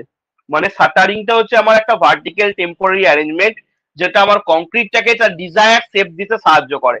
মানে যখন আমি সার্কুলার কলাম বানাবো তখন সার্কুলার শেপে শাটারিং দিয়ে দিলাম, চারিদিকে সার্কুলারের কিছু একটা শাটার, মানে কি বলবো, স্টিলের স্ট্রাকচার দিয়ে দিলাম যাতে আমার কলামটা সার্কুলার হয়, ঠিক আছে। তো ওই যে আমার কংক্রিটটাকে ডিজায়ার শেপ দেওয়ার জন্য যে অ্যারেঞ্জমেন্টটা করা হচ্ছে, চারিদিকে পাটা বেঁধে দিতে পারিস, চারিদিকে তুই কি দিতে পারিস, স্টিলের প্লেট দিতে পারিস, বা চারিদিকে টিনের আবরণ দিতে পারিস, ওই যে আবরণ দেওয়া হচ্ছে যাতে কিনা কংক্রিটটা তার নিজের অরিজিনাল পজিশনে আসতে পারে, সেইটাকে বলছে শাটারিং, ঠিক আছে। সেটাকে বলছি আমি কি শাটারিং। আর ফর্ম ওয়ার্ক হচ্ছে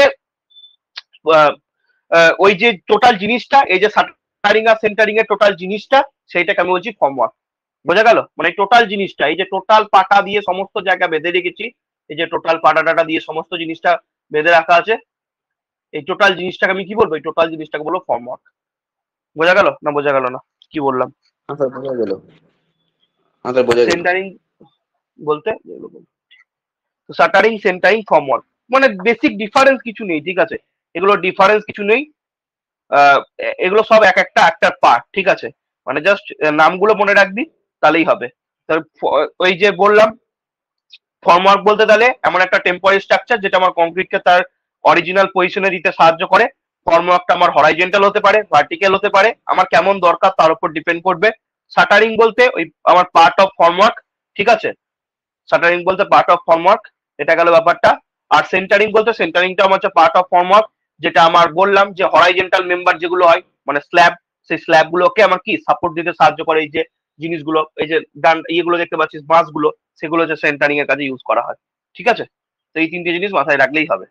আমি এই ফর্ম শাটারিং সেন্টারিং ফর্ম ওয়ার্কের পরের দিন একটা নয় ছবি দেখিয়ে দেবো, ঠিক আছে। এখন দেখবি কি, আর এখন ছবিটা দেখানো চাপ হয়ে যাবে, থাক পরের দিন দেখিয়ে দেবো, ঠিক আছে। কিছু বিশেষ কিছু ব্যাপার নাই সেন্টারিং। আর একটা জিনিস হয় স্ক্যাফোল্ডিং ট্যাফোল্ডিং, এই জিনিসগুলো তোদের আগের সেমিস্টারে বিএমসি তে ছিল, তাই না সানাজ? হ্যাঁ ছিল ছিল না? দাদা, হ্যাঁ।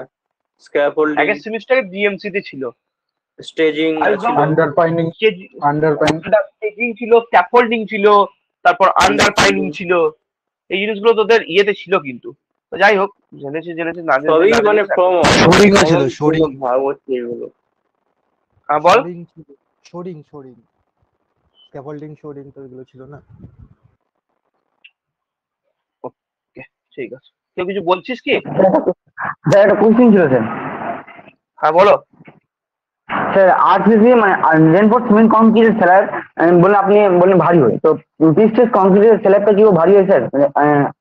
মানে আরসিসি স্ল্যাবের তুলনায়? না, আরসি তো পিস্টেস অনেক হালকা হয়, ঠিক আছে, পিস্টেস তো ওখানে কি স্যার মেটেরিয়ালটা তো পিস্টেস করা হয় শুধু, ওর কি হলো থাকে ভিতরে স্যার?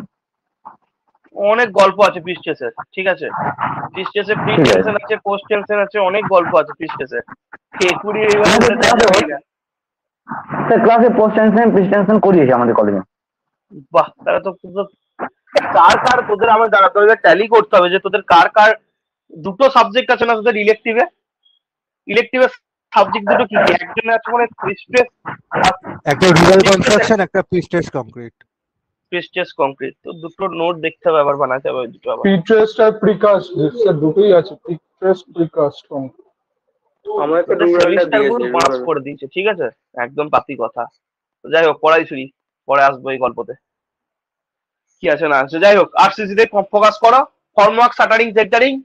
এরপরও যদি স্টিল বুঝতে অসুবিধা হয় তাহলে একবার থার্ড সেমিস্টারে বিএমসির বইটা খুলবে, একবার পড়ে নেবে, ঠিক আছে, তাহলে জিনিসটা আরো ক্লিয়ার হয়ে যাবে, ঠিক আছে। সেন্টারিং, শাটারিং সবকিছুর পার্টই হচ্ছে ফর্মওয়ার্ক, সমস্ত টোটাল জিনিসটাকে একসাথে আমরা ফর্মওয়ার্ক বলি, ঠিক আছে। যাই হোক, এই জিনিসগুলো কিন্তু থার্ড সেমিস্টারে। এবার হচ্ছে ম্যাটেরিয়ালস ইউজড ইন আরসিসি। তো আরসিসি তে আমরা কি কি ম্যাটেরিয়াল ইউজ করি সমস্ত নিয়ে আলোচনা অলরেডি করে নিয়েছি। তবুও কংক্রিটের কিছু প্রপার্টিজ আমাদের জানতে হয়, মানে যে যে প্রপার্টিজ গুলো থাকলে আমি বলতে পারবো যে আমার কংক্রিটটা ঠিকঠাক। সব থিওরি পার্ট, কিন্তু পরের দিন থেকে কিন্তু পুরো নিউমেরিক্যাল পার্ট ঢুকে যাব। পরের দিন নয়, বুধবার থেকে, কালকে হবে না, বুধবার থেকে নিউমেরিক্যাল পার্ট ঢুকে যাব, ঠিক আছে। তো কংক্রিটের ক্ষেত্রে যেটা ব্যাপারটা হচ্ছে, কংক্রিট মানে আমি কোন একটা কংক্রিট মিক্সকে কি করে আমি গুড কংক্রিট মিক্স বলবো, ঠিক আছে, কোন একটা কংক্রিট মিক্সকে আমি কি করে গুড কংক্রিট মিক্স বলবো। তো প্রথম যে রিকোয়ারমেন্ট গুলো আছে সেই রিকোয়ারমেন্ট গুলো তোদেরকে মনে রাখতে হবে। তাকে লেখা আছে a good concrete mix should satisfy the following requirements. এগুলো তোদের 1 নম্বর 2 নম্বরের কোশ্চেনে ফ্রেম হতে পারে, ঠিক আছে, 1 নম্বর 2 নম্বরের কোশ্চেনে ফ্রেম হতে পারে। এই জিনিসগুলো তোরা কিন্তু অলরেডি কংক্রিট টেকনোলজি মানে যে জিনিসগুলো পড়াচ্ছি মেনলি তোরা কংক্রিট টেকনোলজি আর বিএমসি তে পড়ে এসেছিস, ঠিক আছে, কিন্তু পড়িসনি আমি জানি, আমি এটুকু জানি যে তোরা পড়িসনি, ঠিক আছে। 1 নম্বর কোশ্চেন হচ্ছে the concrete should be mixed thoroughly to form A homogeneous mix. Homogeneous mix বলতে কি বোঝায়? এনিওয়ান? হোমোজিনিয়াস মিক্স বলতে কি বোঝায়? মানে একই প্রকৃতির সবগুলো সমান পরিমাণে মিক্স হবে, যতটা যে মানে যে ম্যাটেরিয়াল যতটা মানে মিক্স হওয়ার কথা ততটাই হবে। Hello sir. सर जो पार्टिकल का उसका जो पार्टिकल का साइज होगा वो पूरा यूनिफॉर्म होगा। Hello sir. হোমোজিনিয়াস বলতে কি বোঝায়? তো মানে যে জিনিসটা মিক্স করে সেটা স্যার একই প্রকৃতির। হ্যাঁ বল দেখি। একই কালার স্যার, হোমোজিনিয়াস মিক্স হচ্ছে সিমেন্ট স্যান্ড আর সিমেন্ট স্যান্ড একই মিক্স এমন ভাবে হবে যে প্রপার কালারে চলে যায়, প্রপার ভাবে মিক্সিং হবে, সমসত্ব যেটা বলেছেন সমসত্ব। सर जो पार्टिकल का साइज होगा वो सब यूनिफॉर्म होगा। सर जो पार्टिकल का साइज होगा वो ওই যে पूरा কিছুক্ষণ আগে যে বললি সে ঠিক বললি, ঠিক আছে, কিছুক্ষণ আগে বললি ঠিক বললি, মানে যেটা বললো কথাটা যে সব জায়গায় সমানভাবে সব পার্টিকেল থাকবে। মানে ধর আমি একটা কংক্রিট মিক্স বানালাম, ওপরে দেখলাম শুধু পাথর, নিচে দেখলাম বালি আর মাঝখানে সিমেন্ট, সেটা হলে হবে না কিন্তু। যে মিক্সটা বানাবো সব জায়গায় সব রকম ম্যাটেরিয়াল সমানভাবে মিশে থাকতে হবে, সমসত্ব মিশ্রণ বাংলায়।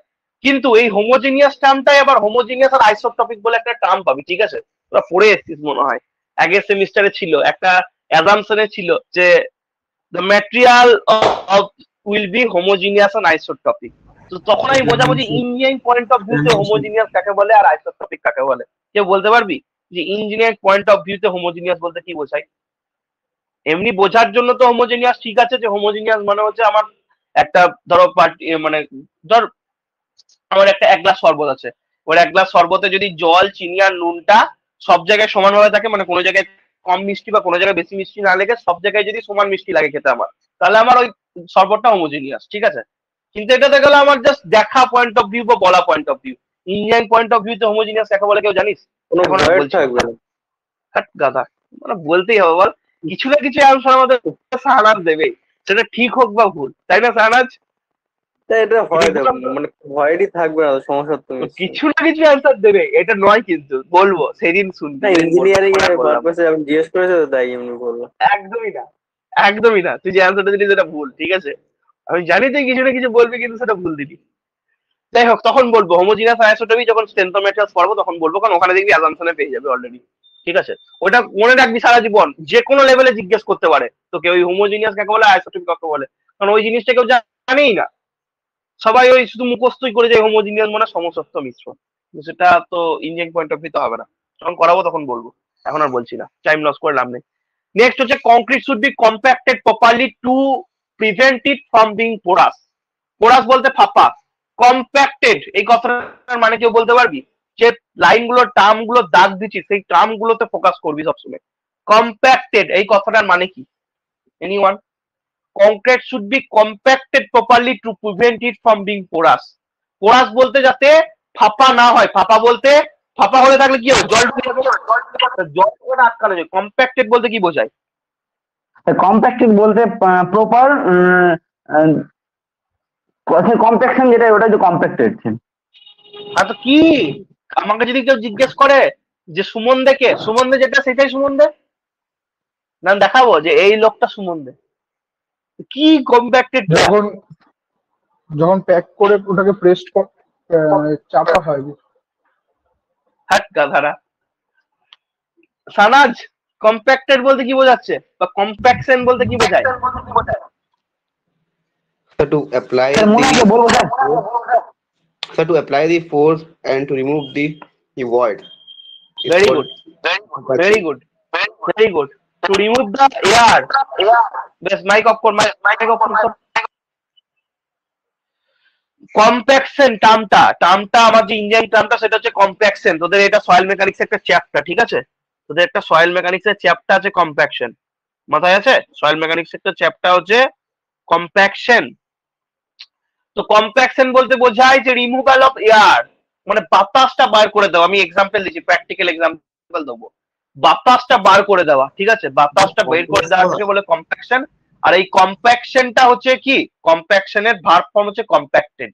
কম্প্যাকশন থেকে কম্প্যাক্টেড মানে আমার যে কোন একটা স্ট্রাকচার থাকে, সেই স্ট্রাকচারের মধ্যে ভয়েড থাকে, ভয়েড বলতে শূন্যস্থান, সেই শূন্যস্থানে জলও থাকতে পারে, বাতাসও থাকতে পারে।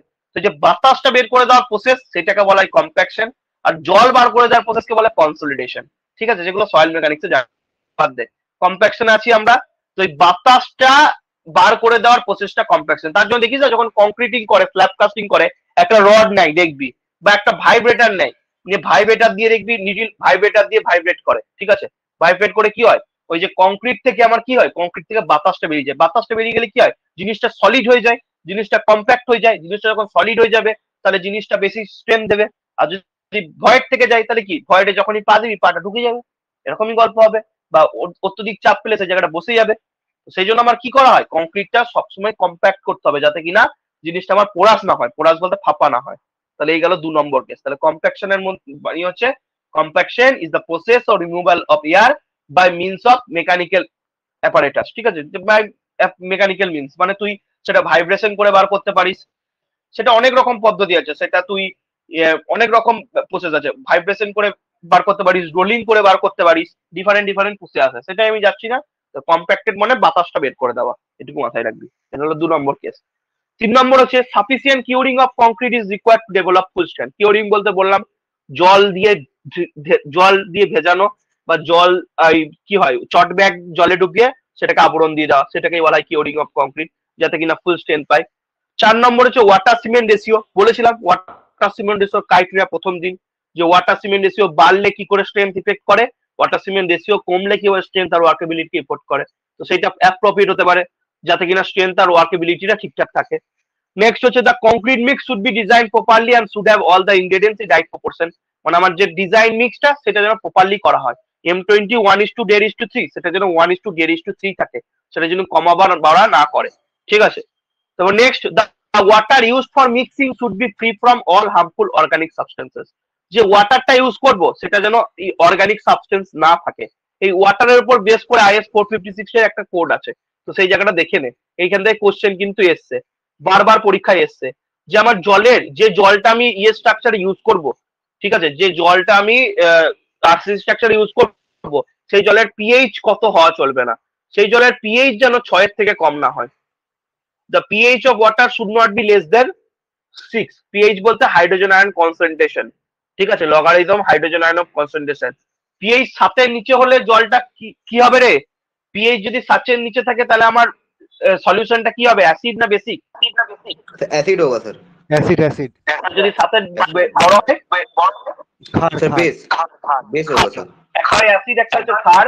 যদি পিএইচ 7 নিচে থাকে, মাইক অন করতো, কার মাইক অন করলে আমার ইকো হচ্ছে কথা, স্যার মাইক অন করবি না, মেসেজ করবি। পিএইচ যদি 7 নিচে থাকে তাহলে সেটা হচ্ছে অ্যাসিড, আর পিএইচ তার মাইক্রোফোনের গন্ডগোল, সেই জন্য এরকম হয়। যার ওই ইকো হচ্ছে না তার মাইক্রোফোনের কিছু প্রবলেম আছে। তো পিএইচ যদি 7 নিচে হয় তাহলে সেটা হয় অ্যাসিড, আর পিএইচ যদি 7 বেশি হয় তাহলে সেটাকে বলে ক্ষার। আমার বলেই দিয়েছে আমার অ্যাকর্ডিং টু IS 456 যে আমার পিএইচটা যেন কখনো, যে জলটা নিয়ে আমি কাজ করব তার পিএইচ যেন 6। এই কোশ্চেনটা অনেকবার এসছে তোদের শর্ট কোশ্চেনে। The pH value of water shall not be less than 6, মনে থাকে চলো। এবার ওয়াটারের মধ্যে পারমিসিবল লিমিট আবার অন করে। যার মাইক্রোফোন অন করলে আমার কথা ইকো হচ্ছে সে চ্যাট বক্সে লেখো, আমি রিপ্লাই করে দেবো, ঠিক আছে, আমি রিপ্লাই করে দেবো। এবার হচ্ছে আমার যে পারমিসিবল লিমিট ফর সলিড ওয়াটারের মধ্যে যে আমার ইয়েগুলো থাকবে, কোনটা কত এমএল থাকবে, সেটা থেকে তোদের পরীক্ষায় জেনারেলি কোশ্চেন আসেনি, কিন্তু কম্পিটিটিভ এক্সামে আসে। তো মুখস্থ করবি এই চারটাকে, মানে কোন পার্টিকেল কত থাকবে, ঠিক আছে, কোন পার্টিকেল কত থাকবে, এই চারটা কিন্তু তোদেরকে মুখস্থ করে যেতে হবে, ঠিক আছে, এই চারটা তোদেরকে মুখস্থ করে যেতে হবে। দেখ, অর্গানিক সাবস্টেন্স বলে দেওয়া হচ্ছে পারমিসিবল বলতে maximum limit 200 milligram per litre, inorganic হচ্ছে 3000 মিলিগ্রাম পার লিটার, সালফেটস হচ্ছে 400 মিলিগ্রাম পার লিটার, ক্লোরাইডস হচ্ছে 2000 মিলিগ্রাম পার লিটার। এই কটা মনে রাখ। সাসপেন্ডেড ম্যাটার হচ্ছে 2000 মিলিগ্রাম পার লিটার। পরীক্ষায় বহুবার এসছে তোদের যে competitive exam, permissible limit for solid এই টেবিলটা জলের মধ্যে, ঠিক আছে, তো এই ভ্যালুগুলো ভালো করে মাথায় রাখবি। আর এই কোশ্চেনটা তো অনেকবার বহুবার এসছে পরীক্ষায়, যে পিএইচ ভ্যালু অফ ওয়াটার তোদের সেমিস্টারে এসছে, the pH value of water shall not be less than 6, ঠিক আছে, 6 এর যেন কম না হয় যখন আরসি স্ট্রাকচার ডিজাইন করবি সেই জলটা। তো যাই হোক, আমরা এখানে চলে এলাম, তো বলে দিলাম একবার। নেক্সট হচ্ছে আমার কি, নেক্সট হচ্ছে পেজ নম্বর। তো এবার পেজ নম্বর জিজ্ঞেস করতে পারি, সেটা কত নম্বর পেজে আছে? 14 আর 15, ঠিক আছে, 14 আর 15তে আছে, পেজ নম্বর 14 আর 15তে। তোরা এই কোডটা পসিবলি পড়াশোনা করেছিলিস যখন তোরা কংক্রিট টেকনোলজি পড়েছিলিস, পসিবলি, আমি জানি না তোরা। নেক্সট হচ্ছে দা aggregate should be hard, durable and properly graded. যে এগ্রিগেটটা ইউজ করবো, মানে যে স্টোন চিপটা ইউজ করবো, সেটা হার্ড হতে হবে, ডিউরেবল হতে হবে, এবং গ্রেডিংটা যেন ঠিকঠাক করা হয়। মোস্ট আরসিসি ওয়ার্কের জন্য 20 মিলিমিটার সাইজ এগ্রিগেট ইউজ করা হয়, বা 20 মিলিমিটার ডাউনও ইউজ করা হয়। Are the cement use for RCC work should be of good quality and measured by wait only, not by volume. তো এটা গেল সিমেন্টের গল্প, ঠিক আছে। এরপরে যেটা হচ্ছে, এটা তাহলে আমার কংক্রিটের গল্প হয়ে গেল। এবার হচ্ছে আমার কংক্রিট 3 রকমের হয়, যেটা প্রথম দিন বলে দিয়েছিলাম, অর্ডিনারি, স্ট্যান্ডার্ড আর হাই স্ট্রেন্থ। M10 থেকে M20 অর্ডিনারি, M25 থেকে M55 স্ট্যান্ডার্ড, আর M60 থেকে M80 হাই স্ট্রেন্থ, এগুলো বলে দিয়েছিলাম। তারপর এই জিনিসগুলো বলে দিয়েছিলাম যে M20 তে M বলতে কি বোঝায়, 20 বলতে কি বোঝায়, এই জিনিসগুলো বলা ছিল। এবার যেটা বলবো, দেখ খুব ভালো করে মনে রাখবি, যে আমার মিনিমাম গ্রেড অফ কংক্রিটটা কত হয়, বলে দিয়েছিলাম মিনিমাম গ্রেড অফ কংক্রিট তার জন্য কত, M20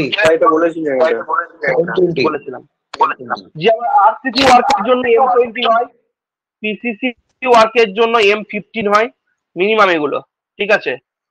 পোস্ট টেনশন ওয়ার্কের জন্য M35 মিনিমাম, আর প্রি টেনশনের জন্য M40। এই জিনিসগুলো বলে দিয়েছিলাম, আশা করছি সবার মনে আছে, ঠিক আছে। এইগুলো ব্যাপার। এবার হচ্ছে গ্রেডস অফ সিমেন্টটা ভালো করে জেনে রাখ। এবার তোদের মধ্যে আমাকে বল যে 33 গ্রেড সিমেন্ট বা 43 গ্রেড সিমেন্ট বা 53 গ্রেড সিমেন্ট, এই তো 33, 43, 53 ওপিসির গ্রেড এই চিন্তা হয়। এই 33 গ্রেড সিমেন্ট বলতে কি বোঝায়, বা 43 গ্রেড বলতে কি বোঝায়, বা 53 গ্রেড সিমেন্ট বলতে কি বোঝায়, জিনিসটা বলতে কি বোঝায়, জাস্ট একটু বল। ওই গ্রেড নাম্বারটা আমাদের ইন্ডিকেট করে, যেটা মিনিমাম একটা কম্প্রেসিভ স্ট্রেন্থ দেয় না 28 ডেজ এর নিউটন পার মিলিমিটার স্কয়ার দিচ্ছে।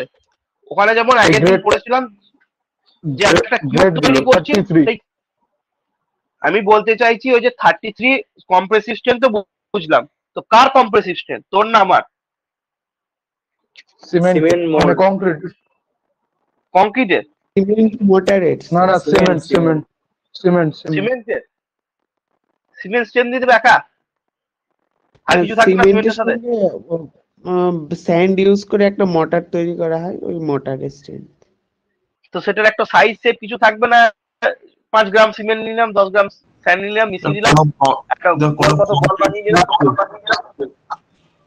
सर 150 सेंटीमीटर क्यूब बनाएंगे सर না सर उसका मतलब 150 সেন্টিমিটারের গল্প নাই কেন 150 মিলিমিটারের গল্প শেষ হয়ে গেছে ইয়েতে কিউবে, যেটা আমার ছিল ক্যারেক্টারিস্টিক কম্প্রেসিভ স্ট্রেংথ, ওখানে 150 মিলিমিটার কিউব বা 15 সেন্টিমিটার কিউব, এখানে 150 কোনো গল্প নাই।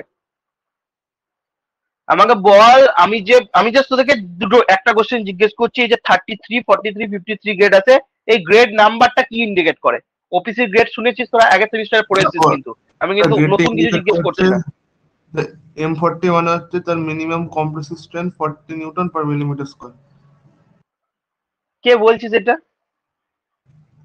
আমি আমি বলতে সবাই তো নিজেকে আমিই বলবে, নামটা বল। দীপায়ন। আমি এটা জিজ্ঞেস করে আমি বললাম যে ওপিসির গ্রেড হয় 33, 43, 53, সেখানে 33টা কি বোঝায়, 43টা কি বোঝায়, আর 53 কি বোঝায়? ওপিসি বলতে অর্ডিনারি পোল্যান্ড সিমেন্ট, তিনটে গ্রেডে পাওয়া যায়, একটা 33 গ্রেড, একটা 43 গ্রেড, একটা 53 গ্রেড। তো এই গ্রেডটা কি বোঝাচ্ছে, এই নাম্বারটা কি ডিনোট করছে? কেউ একজন যদি পারিস ঠিক অ্যান্সার দে, নাহলে আমি বুঝি। Compressive strength in 20 minutes. আমি সব বুঝছি যে compressive strength, but car compressive strength, তোর না আমার না তোর girlfriend? Compressive strength of cement. Cements and motor cubes. Cements and motor cubes, ঠিক আছে, সিমেন্টস এন্ড মোটর কিউবস, ঠিক আছে, এটা এতটা ঠিক এলো। এবার সেই মোটর কিউবটা তৈরি করছি, সেই কিউবের ডাইমেনশন কত? 50 centimetre square. 50 centimetre square, very good, এই জায়গাটাই আমি আসতে চাইছিলাম। 50 সেন্টিমিটার স্কোয়ার আমার হচ্ছে কি এরিয়া, কিউবের এরিয়া, কিউবের এরিয়া হয় না ভলিউম হয়? কিউবের কিউবের কি ওটা? ভলিউম হয়। হ্যাঁ, ভলিউম। এরিয়া এইভাবেই তো তোদের ইন্টারভিউতে কোশ্চেনটা জিজ্ঞেস করবে, আর এইভাবেই তো তোদের প্রশ্নটা করবে। সেন্টিমিটার কিউব থাকলে ওটা ভলিউম হতো, সেন্টিমিটার স্কোয়ার বলেছি বলে ওটা এরিয়া হবে। কার এরিয়া? চাই বলতে স্যার, চাই বলতে তোরা আবার সত্যি বলতে তোদেরকে যে কেউ ভয় খাই দেবে, যা বুঝতে পারছি। যাই হোক, ভালোই, ঠিক আছে। দেখ, কিছুই না, ব্যাপারটা এত ভয়ের কিছু নাই, মানে গল্পটা হচ্ছে এরকম। ঠিক আছে, আর কাউকে বলতে হবে না, আমি বলে দিই। এবার অনেকক্ষণ ভয় দেখালাম, মোটামুটি গেলি সবাই, ভেরি গুড। বলার জন্য দেখ, এখানে আমি প্রথমে বলে দিই যে 33, 43, 53 বলতে কি বোঝায়। তো এই যে নাম্বারটা আছে 33 গেট, 43 গেট, 53 গেট, এই নাম্বারটা বোঝায় মিনিমাম কম্প্রেসিভ স্ট্রেংথ কার না, সিমেন্টস এন্ড মোটর কিউবের। সিমেন্ট আর স্যান্ড মিশিয়ে একটা মোটর তৈরি করবো, মোটর বলতে যেটাকে বলি মশলা বাংলায়, সেই মশলা তৈরি করব, ঠিক আছে, যার মধ্যে 1 ভাগ সিমেন্ট থাকবে আর 3 ভাগ বালি থাকবে, ঠিক আছে, এটা হচ্ছে স্ট্যান্ডার্ড। 1 ভাগ সিমেন্ট আর 3 ভাগ বালি নিয়ে একটা মোটর তৈরি করব, এবং সেই মোটর দিয়ে কিউব বানাবো। কি বানাবো? কিউব। কিউব আগের দিন দেখিয়েছিলাম, কিউব বানাবো, ঠিক আছে, কিউবের ছবি আগের দিন দেখিয়েছিলাম, এরকম কিউব বানাবো। আগের দিন এই কিউবের ডাইমেনশন ছিল কত? প্রত্যেকটা সাইড ছিল 150 মিলিমিটার করে। আজকে কিন্তু আর 150 মিলিমিটার নাই, সাইজ গুলো, সাইজটা হয়ে যাবে 70.6 মিলিমিটার। সাইজটা হয়ে যাবে কত? 70.6, ভালো করে মনে রাখবি, মানে প্রত্যেকটা সাইড হয়ে যাবে কত? 70.6 মিলিমিটার, 70.6 মিলিমিটার, ঠিক আছে। এইবার যেটা বললো যে এরিয়াটা বললো, মানে দুটো সাইডকে যদি গুণ, মানে দুটো সাইডকে 70.6 মিলিমিটার প্রত্যেকটা সাইড, তাহলে এরিয়াটা কত হয়ে যাবে? 70.6 তার হোল স্কোয়ার, তাহলে অত মিলিমিটার স্কোয়ার পাবি, মানে 5000-এর কাছাকাছি পাবি, ঠিক আছে, 5000 মিলিমিটার স্কোয়ার। এটা হচ্ছে এরিয়াটা, একটা সাইডের সাইড ফেসের এরিয়াটা, মানে যে ফেসটা দেখতে পাচ্ছিস তার এরিয়াটা। তো 5000 মিলিমিটার স্কোয়ারকে সেন্টিমিটার স্কোয়ার করলে কত হয়? 50 সেন্টিমিটার স্কোয়ার, কারণ মিলিমিটার থেকে সেন্টিমিটার করতে 10 দিয়ে ভাগ করতে হয়, মিলিমিটার স্কোয়ার থেকে সেন্টিমিটার স্কোয়ার করতে কত হবে? 100 দিয়ে ভাগ করতে হবে। তাই 50 সেন্টিমিটার স্কোয়ার হয় ফেস এরিয়াটা। আর যদি বলে ভলিউমটা বার করতে, তাহলে 70.6 ইন্টু 70.6 ইন্টু 70.6। তাহলে মনে রাখবি যে কংক্রিটের কিউব টেস্ট যেটা করা হয়, যেখানে কংক্রিটের গেজ বোঝানো হয়, সেখানে হচ্ছে 150 মিলিমিটারের কিউব ইউজ করা হয়। আর যখন আমার সিমেন্টের ইউজ করা হয়, তখন 70.6 মিলিমিটারের কিউব ইউজ করা হয়, মানে প্রত্যেকটা সাইড 70.6। এটা মাথায় থাকে যেন। Getting my point? Yes or no? বুঝতে পারলি? ওখানে যেমন ছিল 150 মিলিমিটারের সাইডের কিউব, এখানে হচ্ছে 70.6 মিলিমিটারের সাইডের কিউব, ঠিক আছে। নিয়ে এরিয়াটা বার করলাম, সেটা হচ্ছে 50 সেন্টিমিটার স্কোয়ার। তো এখানে এরিয়া রেসপেক্টে লেখা আছে, সেই জন্য। তো 128 ডেজ কথাটা দেখ, লেখা আছে the face area of this cube shall be 50 centimetre square, ঠিক আছে, এটা বলে দিয়েছে। তো কিউবটা কি দিয়ে তৈরি? বললাম যে 1 ভাগ সিমেন্ট আর 3 ভাগ বালি দিয়ে তৈরি। এই কথা, এই কোশ্চেন গুলো জিজ্ঞেস করে ইন্টারভিউতে, তার জন্য তোদেরকে আমি বারবার জিজ্ঞেস করে জিনিসগুলো মাথাতে ঢোকানোর চেষ্টা করছি। জিজ্ঞেস না করলে আমি কোশ্চেন গুলো করতামই না, ঠিক আছে। এবার হচ্ছে আমাদের কি, আমাদের যে সিমেন্ট হয়, সেই সিমেন্টের 1 ব্যাগ সিমেন্ট সমান কত কেজি রে?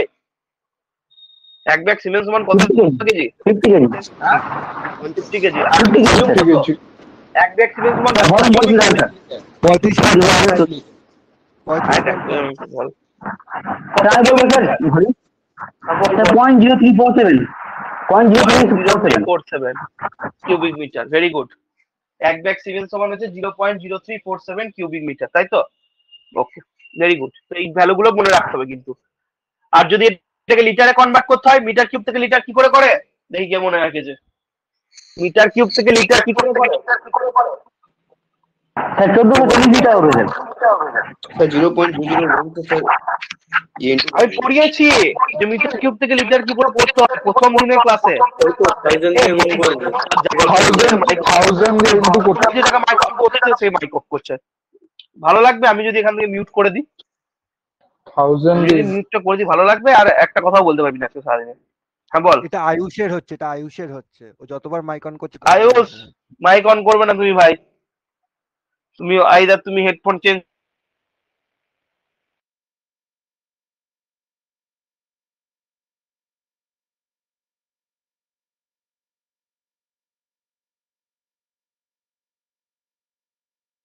ক্লাস আশা করছি মনে পড়ছে সবার। বলে আরে 1000 দিয়ে গুণ করবো মানে গাধার দলগুলো সব ভুলেই গেছি। মিটার কিউব থেকে লিটার করতে 1000 দিয়ে গুণ, তার মানে 34.7 লিটার। বললাম সব তো পড়েছি। দাদা বলেছো তাহলে ভেরি গুড। এবার পর সিমেন্টের ডেনসিটি কত হয়? ডেনসিটি কত হয়? ভলিউমটা তো আমি 0.0347 পেয়ে গেলাম। কোথা থেকে পেলাম? কোথা থেকে পেলাম? গাছ থেকে পড়লো?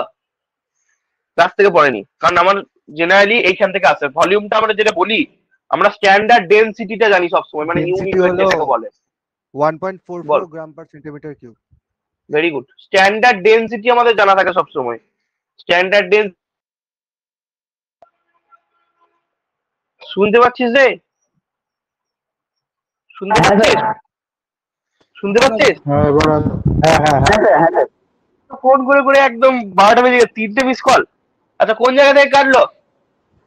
ওই ডেনসিটি। ডেনসিটি। আচ্ছা ঠিক আছে, চলো স্টার্ট করছি। আরে কিছু না, দেখ আমাদের ভলিউমটা ওইভাবে আসেনি, ঠিক আছে? আমাদের ডেনসিটিটা ফিক্স থাকে, মানে ইউনিট ওয়েট। আমি আগের দিন পড়াচ্ছিলাম যে ডেনসিটি ইউনিট ওয়েট প্রত্যেকটা ম্যাটেরিয়ালের ফিক্স। তো ডেনসিটি হয় আমার 1440 কেজি পার মিটার কিউব। আর এক ব্যাগ সিমেন্টের ওয়েট হয় 50 কেজি। তাহলে ওয়েটকে ডেনসিটি ভাগ করে দাও, ভলিউমটা পেয়ে যাবে। তো এইভাবে এসছে, তো দেখাচ্ছি সেটাই। দেখ মাঝে মাঝে কিছু হয়তো প্রবলেম করে, আমি জানি না কি প্রবলেম করে অ্যাকচুয়ালি। কিছু একটা প্রবলেম হয় হয়তো, তোদের ক্লাসেই হয়, অন্য ক্লাসে হয় না আমি দেখেছি।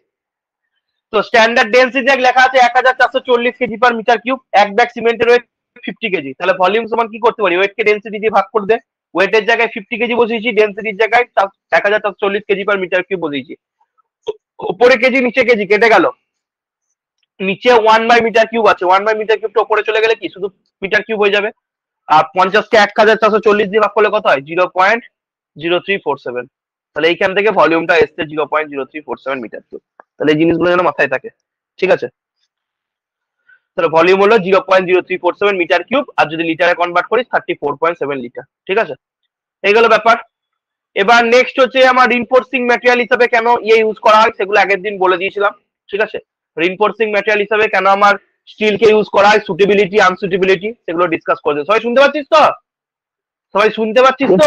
হ্যাঁ দাদা হ্যাঁ হ্যাঁ ডিসকাশনটা করতে চলেছি, সেই ডিসকাশনটা খুব খুব ইম্পর্টেন্ট। তোদের পরীক্ষাতে এখান থেকে অনেক কোশ্চেন এসছে, ঠিক আছে? টাইপস অফ স্টিল রিনফোর্সমেন্ট পরীক্ষাতে বল, ইন্টারভিউতে বল, এবং সেটা থেকে বারবার পরীক্ষায় কিন্তু কোশ্চেন আসবে, ঠিক আছে? বারবার কিন্তু পরীক্ষায় কোশ্চেন আসবে। পরীক্ষাতে না বলতে পারি, শুধু ইন্টারভিউতে জিজ্ঞেস করে। আগের দিন আমি তোদেরকে একটা টেবিল দেখাচ্ছিলাম, টেবিল 22 পেজ 82, মনে পড়ছে কারোর? আগের দিন একটা টেবিল দেখাচ্ছিলাম, 81 টেবিল 22 পেজ 82, মানে এখানে হচ্ছে 95। হ্যাঁ এই দেখ, এই টেবিলটা দেখাচ্ছিলাম, মনে পড়ছে? Permissible stresses in still reinforcement, sigma ST বার করা বোঝাচ্ছিলাম। ফ্যাক্টর অফ সেফটি যেখানে বোঝাচ্ছিলাম, ফ্যাক্টর অফ সেফটিটা কি করে পাই যেখানে বোঝাচ্ছিলাম, মনে পড়ছে কারোর? যে স্টিলের ফ্যাক্টর অফ সেফটি কি করে আমার 1.7 থেকে 1.8 হচ্ছে, মনে পড়ছে না? মনে পড়ছে না কারোর? যদি মনে না পড়ছে তাহলে পড়াশোনা কেউ করছি না, আর যদি মনে পড়ছে তাহলে ভালো। এই টেবিলটার কথা মনে পড়ছে কারোর? হ্যাঁ টেবিলটা মনে আছে দাদা। মনে আছে, ঠিক আছে। তো এই টেবিলে দেখ আমার বার লেখা আছে বড় বড় করে, এবার সেবার নয়, এবার হচ্ছে রড, ঠিক আছে। মাইল স্টিল বার, হাই ইল স্ট্রেন ডিফর্ম বার, এই দুটো আমাদের মেইনলি কোডে আছে, মাইল স্টিল বার আর একটা হচ্ছে হাই ইল স্ট্রেন ডিফর্ম বার, ঠিক আছে। মাইল স্টিল বার একটা হচ্ছে হাই ইল স্ট্রেন ডিফর্ম বার, ঠিক আছে। তো এই মাইল স্টিল বার আর হাই ইল স্ট্রেন ডিফর্ম বার কি আমাদেরকে জানতে হবে এবং সেগুলোর প্রপার্টিজ সম্পর্কে ক্লিয়ার কাট আইডিয়া থাকতে হবে। এছাড়া আরো 3-4 রকমের বার আছে, সেগুলো আমাদের অত লাগবে না, ঠিক আছে। বাট এই মাইল স্টিল আর হাই ইল স্ট্রেন ডিফর্ম বারটা লাগবে। তো দেখি তোদের একটা ছেলে ক্লাস করতে পারছে না বলছে, কি কল করি, প্রীতমের কি প্রবলেম, এত মেসেজ। এক সেকেন্ড দাঁড়া, লিখেছে আপডেট করার পরও সেম হচ্ছে হঠাৎ করে।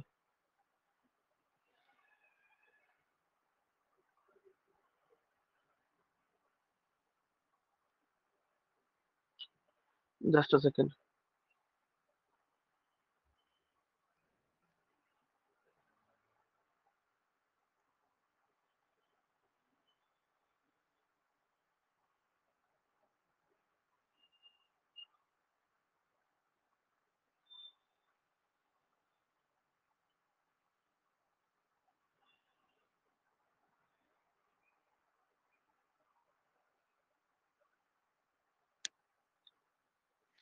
ঠিক আছে, বলে দিয়েছি, যাবো না। তো প্রথম যেটা হচ্ছে মাইলস্টিল বার, ঠিক আছে, মাইলস্টিল ইনফোর্সমেন্ট, ঠিক আছে। সবাই শুনতে পাচ্ছিস তো? সবাই শুনতে পাচ্ছিস? হ্যাঁ দাদা। হ্যালো, ওকে, শুনতে পাচ্ছিস। তো প্রথমে যেটা জানবো সেটা হচ্ছে মাইলস্টিল ইনফোর্সমেন্ট। তো মাইলস্টিল ইনফোর্সমেন্টের গ্রেড বলতে আগের দিন যখন পড়াচ্ছিলাম দেখ বলেছিলাম যে মাইলস্টিলের গ্রেড বলতে বোঝায় এফি 250, লিখে দিয়েছিলাম পাশে। আর হাই স্কিন ডিফর্ম বার এফি 415, এফি 550, এফি 500, এগুলো সব হচ্ছে হাই ইল স্ট্রেন ডিফর্ম বার। তাহলে মাইলস্টিল বলতে গ্রেডটা হবে এফি 250, আর হাই ইল স্ট্রেন ডিফর্ম বার বলতে এফি 415, এফি 500, এফি 550, এগুলো সব হাই স্ট্যান্ড। এবার বল, আগের দিন বলেছি এই যে 250, 415, 500, 550 এগুলো কি? আগের দিন পড়িয়েছি এবং বুঝিয়েওছি। এগুলো কি? এই যে টার্ম গুলো লিখছি, 250 এটা কি, 415 এগুলো কি? সানাজ বা যে কোনো টেনসাইল একজন। স্ট্রেন্থ। হ্যাঁ, টেনসাইল স্ট্রেন্থ, ভেরি গুড, একদম। কি বললি? তো বলছি স্টিলের টেনসাইল স্ট্রেন্থ এটা। স্টিলের টেনসাইল স্ট্রেন্থ, এটাই বললাম আগের দিন। এটা কি আগের দিন বললাম বলে মনে হয়? একটা গ্রাফ এঁকেছিলাম না টুক করে, একটা স্ট্রেস স্ট্রেন, মনে পড়ছে কোন জায়গাটায়? এপি 415 ডি, ডি মানে ডাক্টিলিটি, স্যার টুক করে একটা গ্রাফ আঁকলাম, grade of sir still, grade of steel দাদা। ইল ইল স্ট্রেস বা ইল স্ট্রেন, যা বলবি। Very good Soumadip, very good, আমি তাই তো, ভেরি গুড। যারা যারা বলি ইল স্ট্রেস,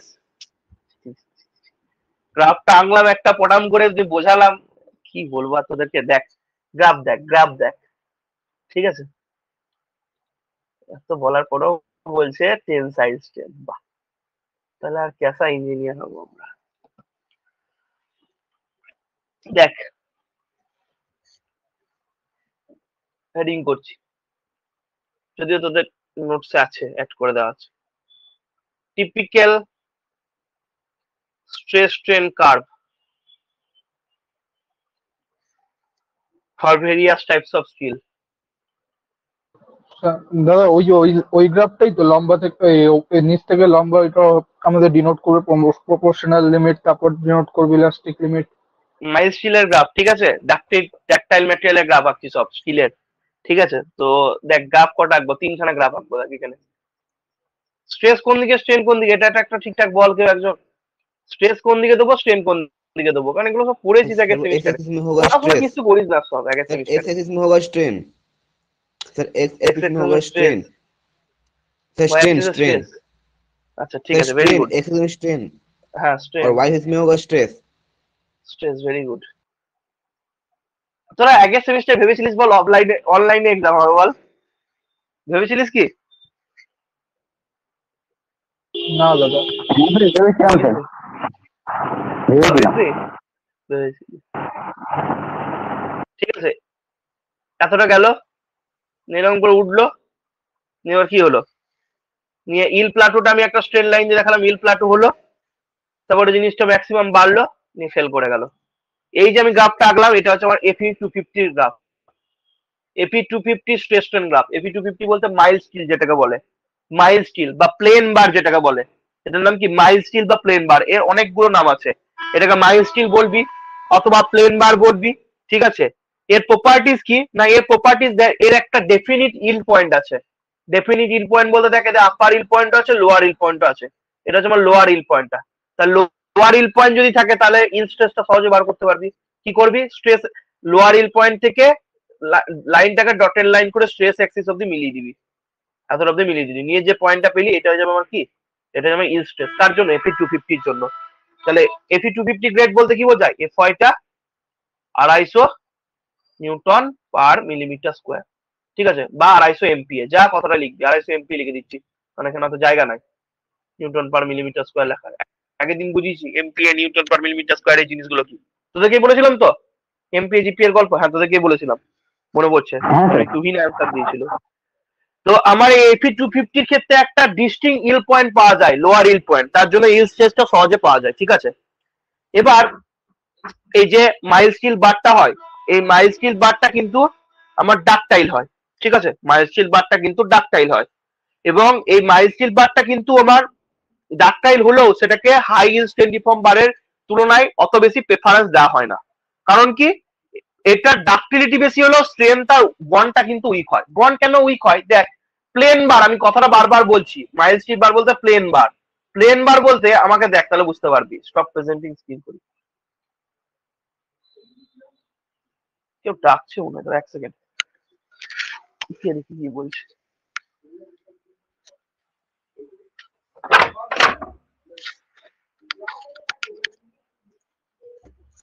তো মাইল স্টিল বার বলতে হচ্ছে প্লেন বার, ঠিক আছে। তো প্লেন বার বলতে এই যে হাতের পেনটা দেখতে পাচ্ছিস, এই পেনটার মধ্যে কোন রকম গ্রিপ আছে, প্লেনটা স্মুথ দেখতে পাচ্ছিস তো, no sir, no. Smooth smooth দেখতে পাচ্ছিস, মানে কোন রকম গ্রিপ নেই। তো এই বারটা হচ্ছে আমার মাইল স্টিল বার, ঠিক আছে, এই বারটা হচ্ছে মাইল স্টিল বার বা প্লেন বার, যেহেতু কোনো রকম গ্রিপ নেই। এবার ধর আমার কাছে এমন কিছু একটা আছে যার মধ্যে এরকম পেঁচানো পেঁচানো আছে, মানে ধরে নে কিছু নাই আমার কাছে এরকম পেঁচানো পেঁচানো, ঠিক আছে, ধরে নে কিছু একটা, ধর এই যে ইয়েটা দেখতে পাচ্ছিস, এই যে পেনটা দেখতে পাচ্ছিস, ঠিক আছে, এই পেনটা দেখ এরকম দেখ গ্রিপ কাটা আছে, দেখতে পাচ্ছিস, এই যে এগুলো গ্রিপ গুলো দেখা যাচ্ছে, দেখতে পাচ্ছিস, এইরকম যদি গ্রিপ কাটা থাকে গোটা বারটার মধ্যে, গ্রিপ কি দেখাচ্ছি না, এইরকম যদি গ্রিপ কাটা থাকে, ভালো করে দেখ, এরকম দেখা যাচ্ছে না, দূর থেকে দেখলে বোঝা হ্যাঁ যাচ্ছে, দাদা, হোয়াইটনারে থাকে, হোয়াইটনারে এই যে গ্রিপ গুলো কাটা আছে, এইরকম যদি বারের উপর গ্রিপ কাটা থাকে না, গ্রিপ বা করোগেশন বা রিপ যা বলবি, গ্রিপ করোগেশন বা যা বলবি, সেটা হচ্ছে আমার HYSD বারে থাকে, হাই ইল স্ট্রেন্ডিফর্ম বারে। তো প্লেন বারের মধ্যে কি এরকম গ্রিপ থাকে না, তাহলে এবার বল, ধর এটা আমার কংক্রিট, এটা হচ্ছে কংক্রিটের জায়গাটা, এবার এটা হচ্ছে আমার বারটা ঢুকে গেল এখানে, এবার প্লেন বারটা সহজে বেরিয়ে আসবে না আমার এই গ্রিপ দিয়ে বারটা সহজে বেরিয়ে আসবে, কোনটা সহজে বেরিয়ে আসবে, প্লেন বার, করতে পারবে না, কারণ খাজে খাজে আটকাবে না, ঠিক আছে। প্লেন বারটা মসৃণ বলে সহজে স্মুথলি বেরিয়ে চলে আসবে। আর এদার দিন আমার যদি এটা আমার গ্রিপ বার হয় তাহলে কিন্তু আটকে যাবে, মানে কংক্রিটের সাথে ভালো বন্ড হয়ে যাবে, ঠিক আছে। তো এটাই বোঝাতে চাইলাম।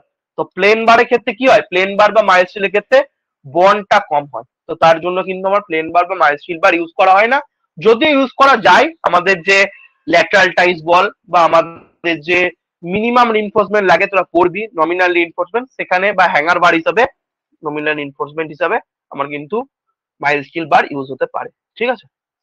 তো এই ছিল ব্যাপারটা, আশা করছি বোঝা গেল, বোঝাতে যা চাইলাম, ঠিক আছে। তো হয়ে গেল ব্যাপারটা মাইল স্টিলের ক্ষেত্রে। আমি বলবো, দাঁড়াও দাঁড়াও আমি আসি, তারপর তোমাদের কোশ্চেন নেবো, ঠিক আছে। আমি বলে দিই মাইল স্টিলের গল্পটা, তারপর আমি আসছি, ঠিক আছে। তো মাইল স্টিলের ক্ষেত্রে ওই একটা পয়েন্ট গেল, আর বন্ডটা উইক আর স্ট্রেনটা আমার কম হয়, ঠিক আছে। আর মাইল স্টিলের মডিউলাস অফ ইলাস্টিসিটি ভ্যালু কত হয় রে, সানাজ বলছিল, সানাজকেই কোশ্চেন, তারপর সানাজের কোশ্চেন নেবো, পড়িয়েছি মাইল স্টিলের মডিউলাস অফ ইলাস্টিসিটি ভ্যালু কত হয়, সানাজের কোশ্চেন, মাইক অন কর, চুপ করে থেকে লাভ নাই, কোয়েশ্চেন তাছাড়া নেওয়া হবে না।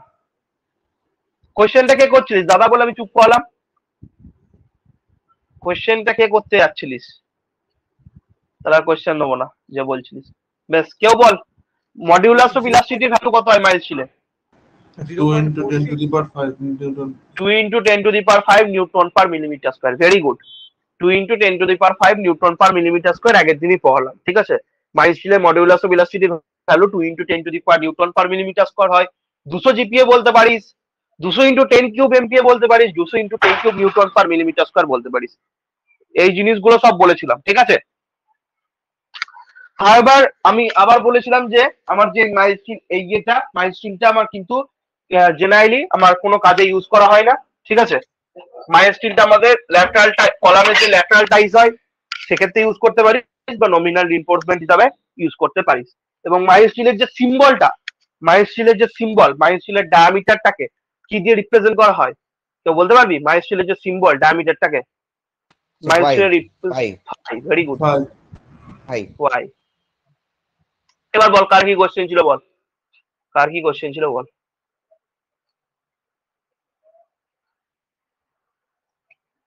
কার কি কোশ্চেন ছিল, বল রে।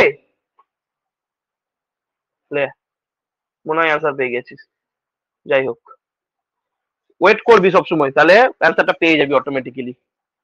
এখনো যদি কোশ্চেন থাকে তো জিজ্ঞেস করবি। এটা গেল এপি 250 গ্রেড স্টিলের এরকম হয়, ঠিক আছে গেল। এবার হচ্ছে এপি 450, তাহলে মাইলস্টিন রিইনফোর্সমেন্ট সম্পর্কে আমরা সব পড়ে নিলাম। তাহলে যেটা পড়ে বলে নিলাম সেটা আবার লেখা আছে এখানে, তাহলে যে কথাগুলো বললাম।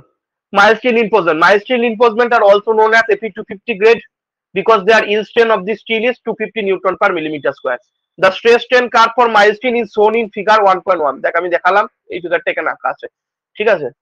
It shows a clear and definite yield point. বললাম আমার ছবিতে দেখ yield পয়েন্টটা একদম ক্লিয়ার আর ডেফিনিট আছে, কিন্তু এই যে yield পয়েন্টটা আছে লোয়ার yield point ক্লিয়ার আর ডেফিনিট, ঠিক আছে। Although mild steel bars are very ductile, mild steel bar ductile হলো, they are not preferred over high yield steel uniform bars because of their less strength and weak bond. Less strength R weak bond এর জন্য করা, বন্ডটা week কেন হয়? কারণ ওই গ্রিপটা করতে পারে না, তার জন্য। The modulus of elasticity of mild steel is taken as 2 into 10 to the power 5 Newton per millimeter square, বললাম। However, they are used as lateral ties in columns. Lateral ties in column কি আগের দিন দেখিয়েছি। Where nominal reinforcement is required, mild steel plain bars are represented by symbol phi, ঠিক আছে, যেটা আমি দেখালাম। তাহলে এই গেল মাইল্ড স্টিল বারের গল্প। এবার আমি যেটা আসবো সেটা হচ্ছে হাই ইল্ড স্ট্রেন ডিফর্ম বারের গল্প, HYSD বার, ঠিক আছে। এই ফুল ফর্মটাও তোদের পরীক্ষায় আসে যে HYSD বারের ফুল ফর্ম কি, HYSD, high yield strain deform বার, ঠিক আছে। হাই ইল্ড পরীক্ষায় দিয়েছিল, দিয়েছিল আগের বছর পরীক্ষাতে। আচ্ছা, বিএমসি তে ছিল তোদের, হাই বিএমসি তেও ছিল, অনেক কিছুতেই ছিল। হাই ইল্ড স্ট্রেন ডিফর্ম বার, ঠিক আছে। তো মাইল্ড স্টিল বার তো দেখলি, মাইল্ড স্টিল বারের তাহলে যদি ক্রস সেকশন দেখিস, মাইল্ড স্টিল বারের যদি মানে ফ্রন্ট ভিউ দেখিস, তাহলে মাইল্ড স্টিল বারটা এরকম দেখতে হয়, প্লেন হয়, প্লেন বার, কোনো রকম গ্রিপ থাকে না। আর HYSD বারের যদি ক্রস সেকশন দেখিস তাহলে গ্রিপ দেখতে পাচ্ছিস, এই যে গ্রিপটা দেখতে পাচ্ছিস, এটা হচ্ছে আমার HYSD বারের গ্রিপ, মানে যেটাকে বলে ডিফর্ম বার। HYSD বারের আরেকটা নাম হচ্ছে ডিফর্ম বার, ঠিক আছে। এটা হচ্ছে গ্রিপটা, যার জন্য কি করতে পারে, যার জন্য সহজে কংক্রিটের সাথে ভালো বন্ড করতে পারে, ঠিক আছে। এবার হচ্ছে HYSD বার সম্পর্কে যদি কিছু বলি, তাহলে HYSD বার আমি কি কি বললাম, Fe 415, Fe 500, Fe 550, এই তিনটে গ্রেড হয়। Fe 415 আর Fe 500 নিয়ে জেনারেলি আমার কাজ চলে যায়, ঠিক আছে। তো ওর যদি আমি গ্রাফটা আঁকি, Fe 450 আর Fe 500 এর যদি গ্রাফটা আঁকি, তাহলে সিমিলার প্রথমে আমার যে লাইনটা স্ট্রেট থাকবে সেরকমই স্ট্রেটই থাকে, ঠিক আছে। যেমন এই লাইনটা স্ট্রেট যায়, তেমনি এই লাইনটা একদম স্ট্রেট বরাবর এভাবে ওঠে, ঠিক আছে, এভাবে ওঠে নিয়ে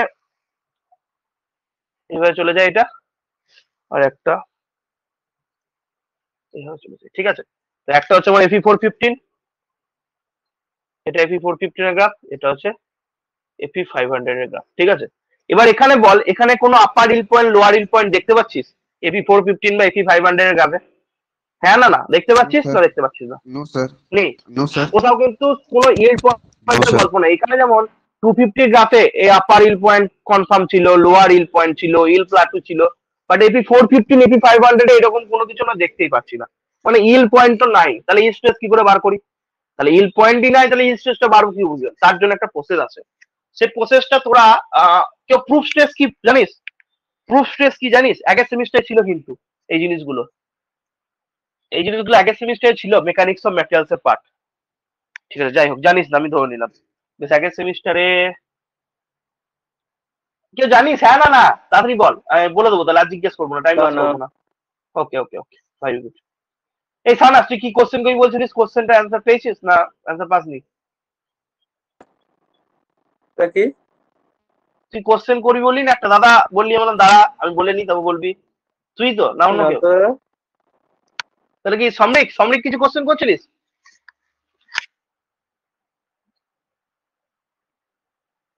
লে, কেউ রেসপন্স করে না, তাহলে যে question করছিলিস hello question hello answer পেয়ে হ্যালো, গেছিস? হ্যাঁ বল। হ্যাঁ বল, যেটা ওই যে 0.2% যেটা ওইটা তো। কি বল আমাকে, ওইটার বলে কিছু নয়, একদম পারফেক্ট ইয়ে বল। আরে তোমার স্যারই বলেছিল। আমার স্যার আবার কি বলছিল? স্যার তো সবার, তাই না? আমার স্যার বলে কি হয়, বল প্রুফ টেস্ট কি? আরে ওই ঠিক তো আছে, 0. 0.2। ইলাস্টিক প্রপোর্শনের সাথে প্যারালাল হয়। আমি অত যাই না, আমাকে বল প্রুফ টেস্ট কি, আমাকে বোঝা, আমি একটা মিস্ত্রি, আমি তোকে জিজ্ঞেস করছি sir what is proof test, এবার বোঝা।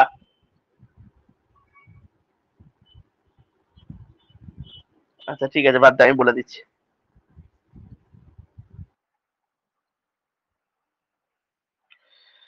হ্যাঁ, দেখো দেখো দেখো দেখো, লিখে দিচ্ছি, বলে দিচ্ছি, চলো। প্রুফ টেস্ট, তাই তো? প্রুফ টেস্ট হচ্ছে, চলো।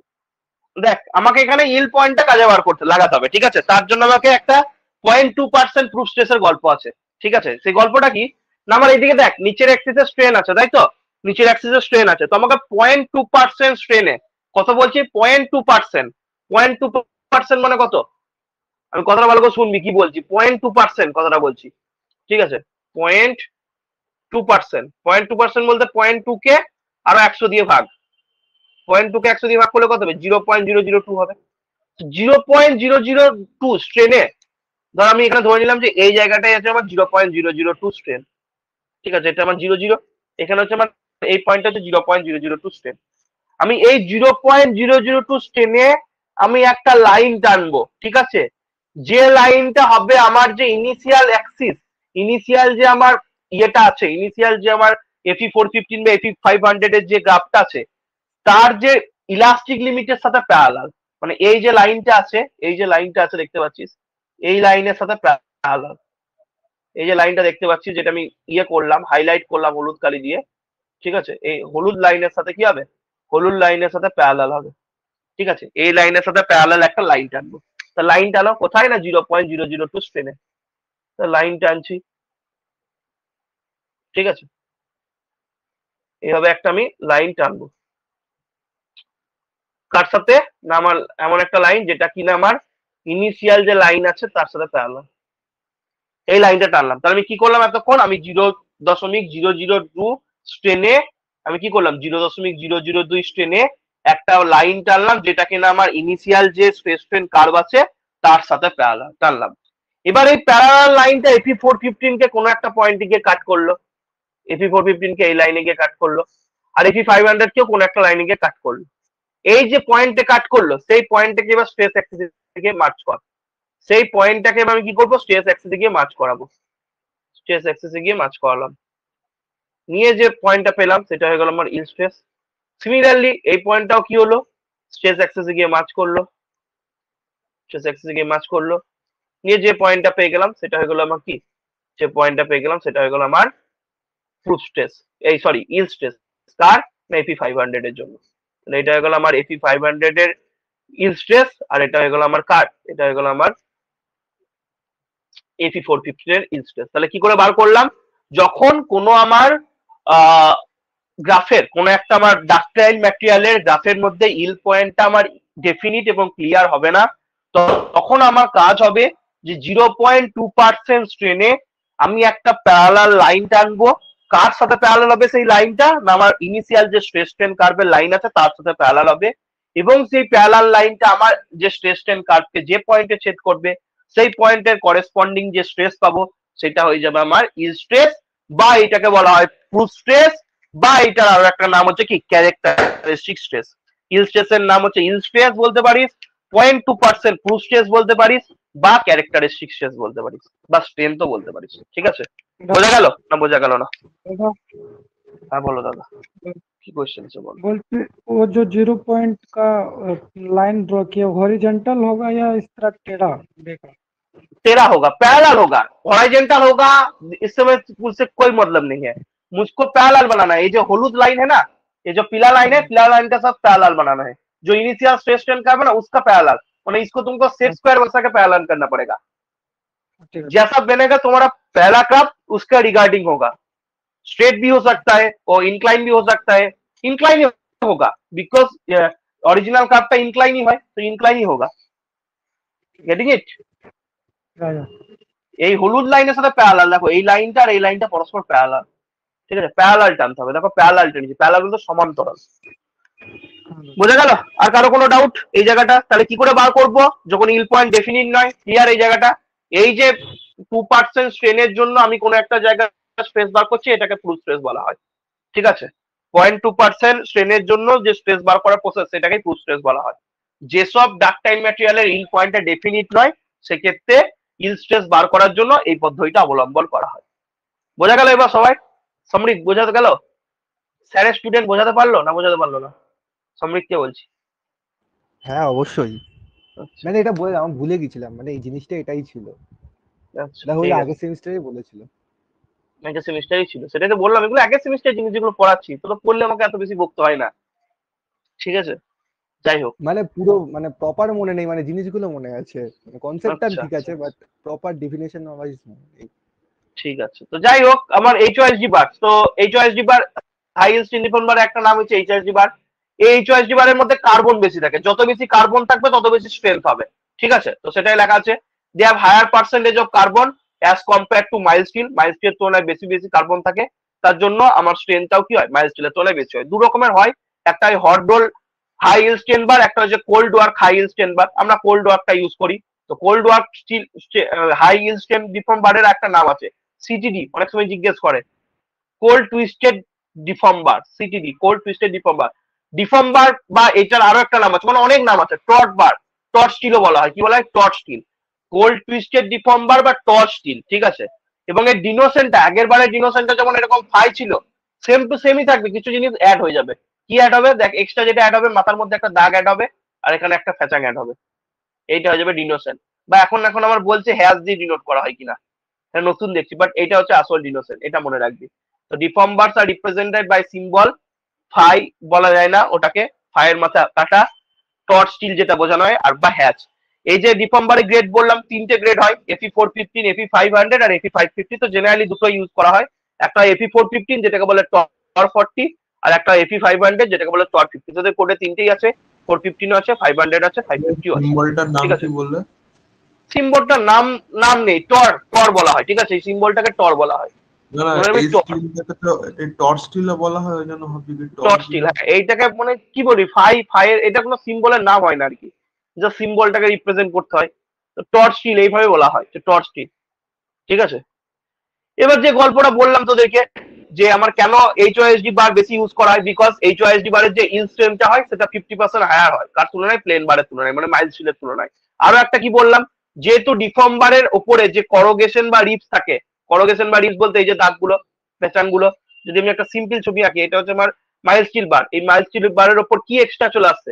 মাইল্ড স্টিল বারের ওপর এই যে করোগেশন, এই যে ঢেউ খেলানো গুলো এক্সট্রা চলে আসছে। তো এই ঢেউ খেলানোটাকেই বলে করোগেশন বা রিপ।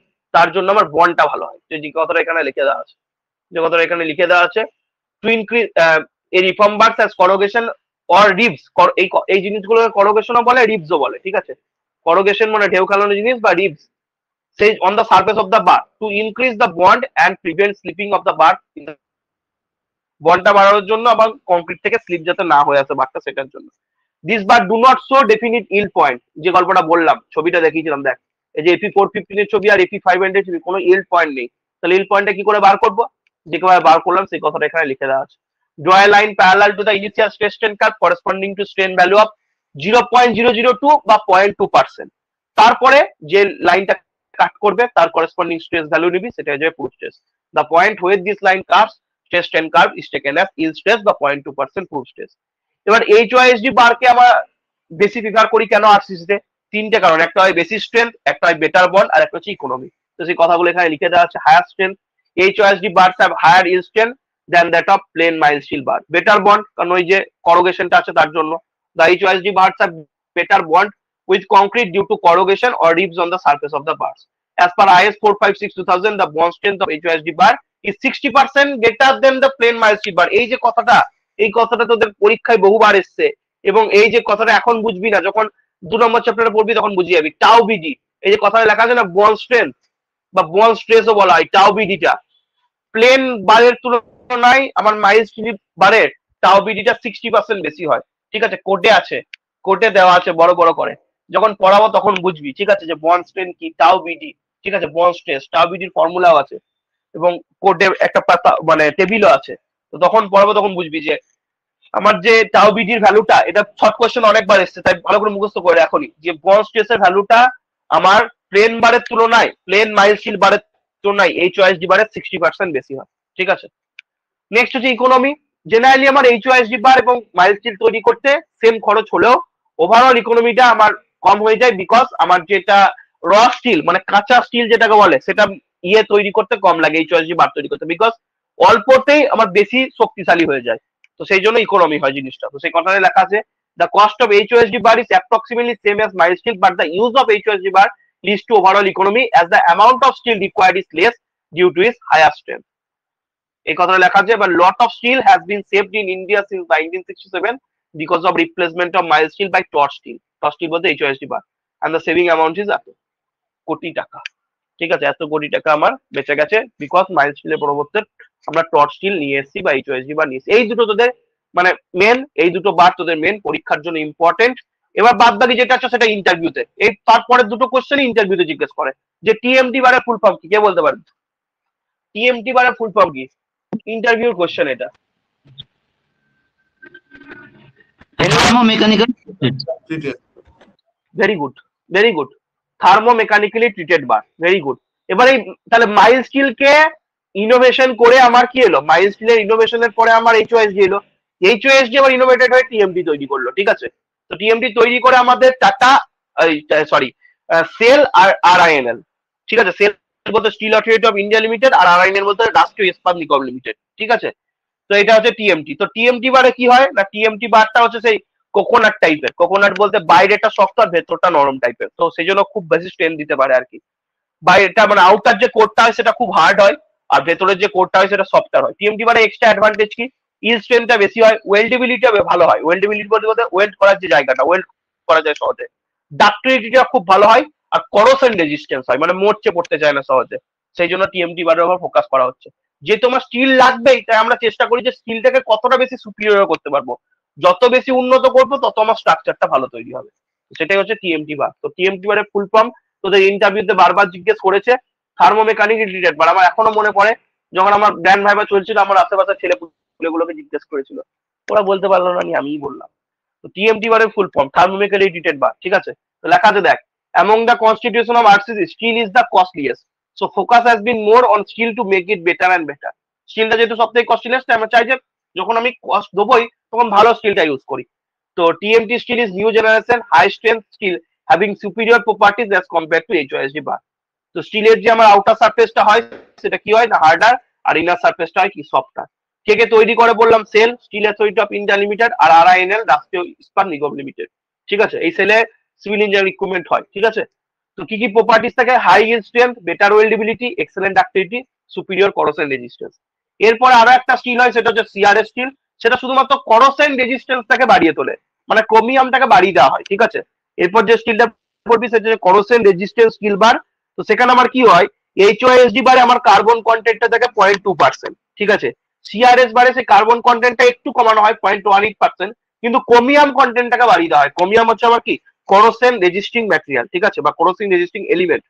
তো সেই ক্রোমিয়ামের পরিমাণটা 1.5% করে দেওয়া হয়, বাড়িয়ে দেওয়া হয়। তাহলে কিনা আমার স্টিল বারটা কি হয়ে যায়, করোশন রেজিস্ট্যান্ট হয়ে যায় এবং আদার প্রপার্টিস যেমন আছে তেমনই আনচেঞ্জ থাকে।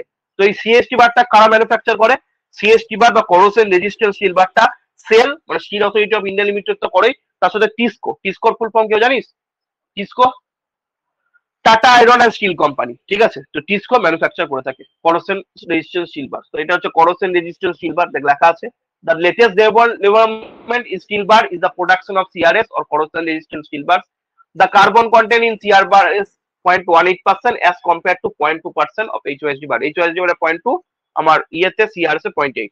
The percentage of corrosion resisting elements such as chromium is as high as 8%. Chromiumটা 8% করে দেওয়া হয়, thus making the steel mask to more corrosion resistance while keeping the other properties unchanged. অন্যান্য প্রপার্টিকে আনচেঞ্জ রাখা হয়।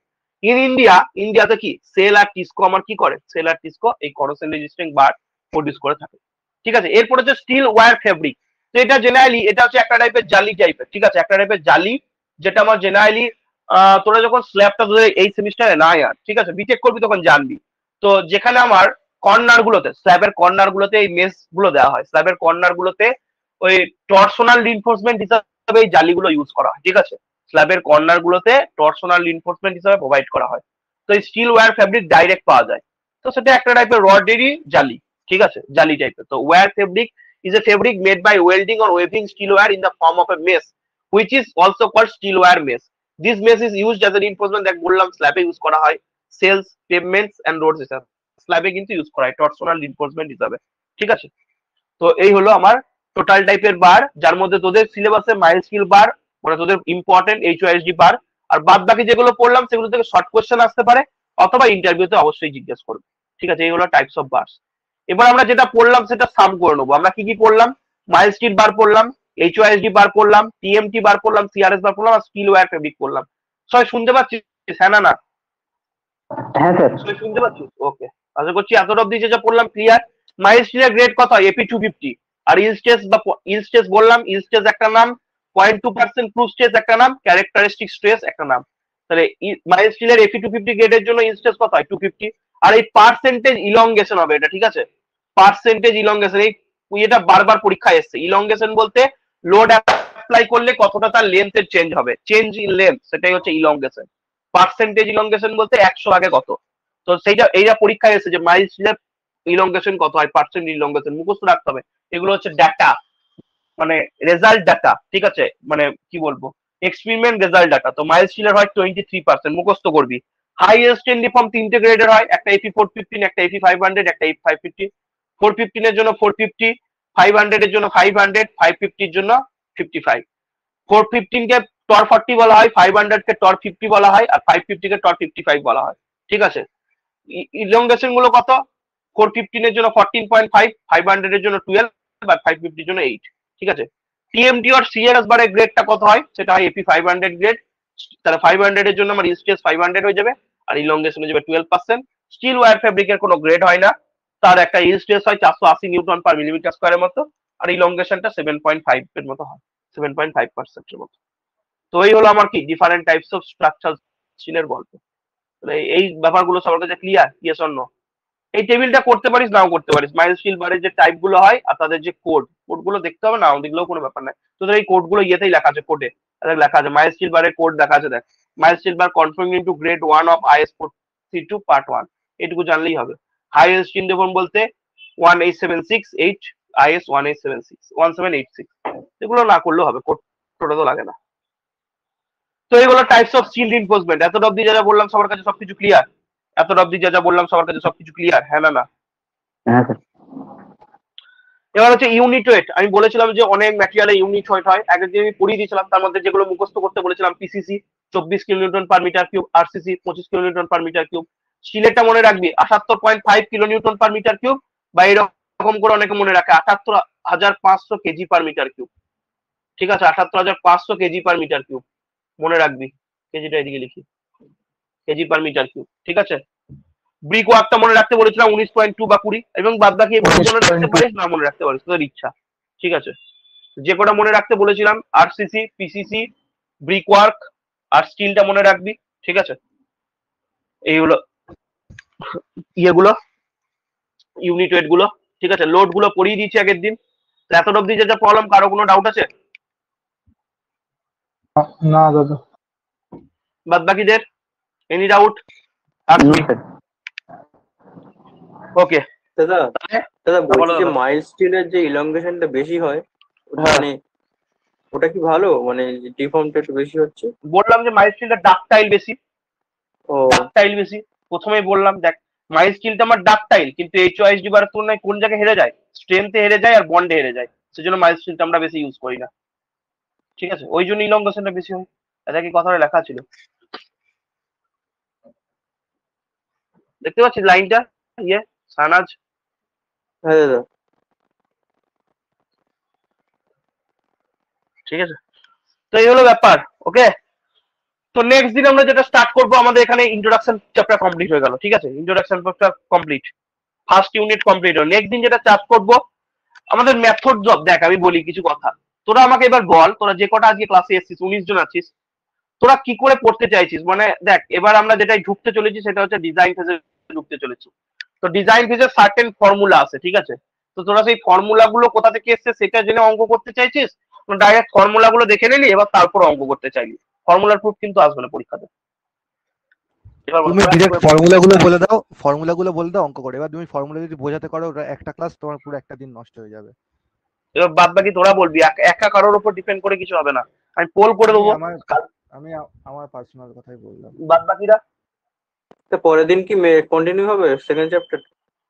সেকেন্ড চ্যাপ্টার স্টার্ট হবে না, প্রথমে আমি পড়াবো যেটা তোদের সিলেবাস থেকে বাদ দিয়ে দিয়েছে, ওটা না জানলে কিন্তু অসুবিধা হবে। যে আমার 3টে মেথড আছে, আমি জাস্ট একটু করে বলবো 3টে মেথড সম্পর্কে, 10 থেকে 15 মিনিট ওটার উপর বলবো যে 3টে মেথড আছে। ওয়ার্কিং স্টেজ মেথড কি, আমার কেন ওয়ার্কিং স্টেজ মেথডে ডিজাইন করি না, লিভ স্টেজ মেথড কি, কেন লিভ স্টেজ মেথডে ডিজাইন করি, আর একটা মেথড ছিল আলটিমেট লোড মেথড বা লোড ফ্যাক্টর মেথড, ওটাও কেন করি না, কেন আমরা লিভ স্টেটে এসছি। এই একটা গল্প বলে স্টার্ট করবো লিভ স্টেজ মেথড নিয়ে। প্রথমে একটু থিওরি পড়াবো, আবার থিওরি যাবে লিভ স্টেজ মেথডের।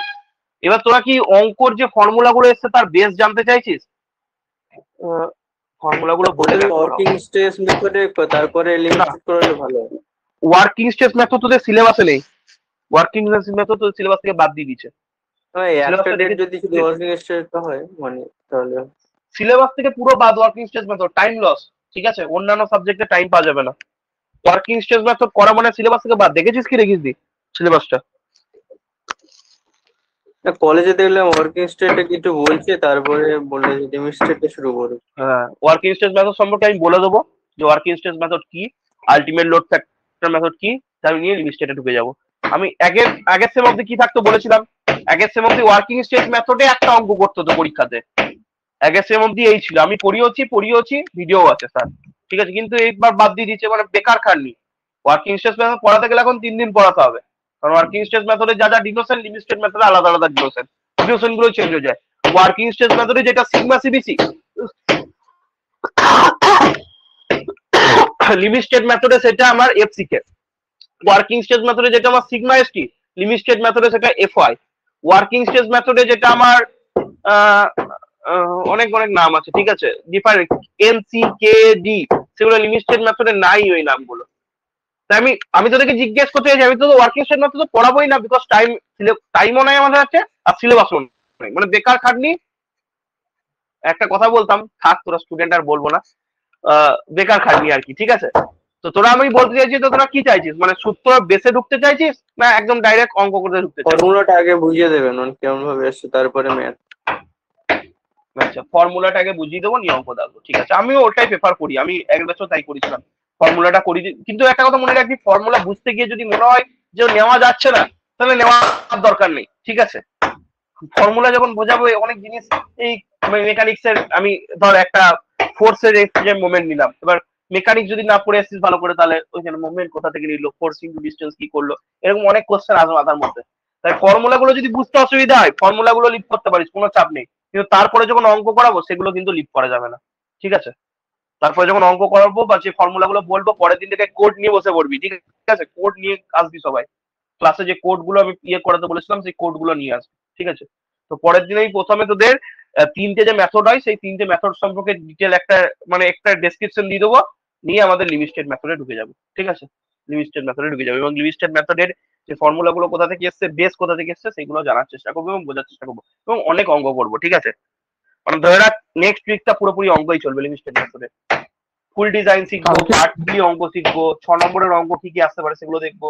বলছি দাদা, আজকে দেবো তো, আজকে দেবো দাদা শর্ট কোশ্চেন। দেখ ব্যাপার হচ্ছে, আমি শুনছি সবার কথা, আমার এই আজকে আর কালকে 5টা করে ক্লাস আছে টোটাল। এই যে আবার ক্লাস, আবার 4টে ক্লাস, আবার 6টায় ক্লাস, আবার 9টায় ক্লাস।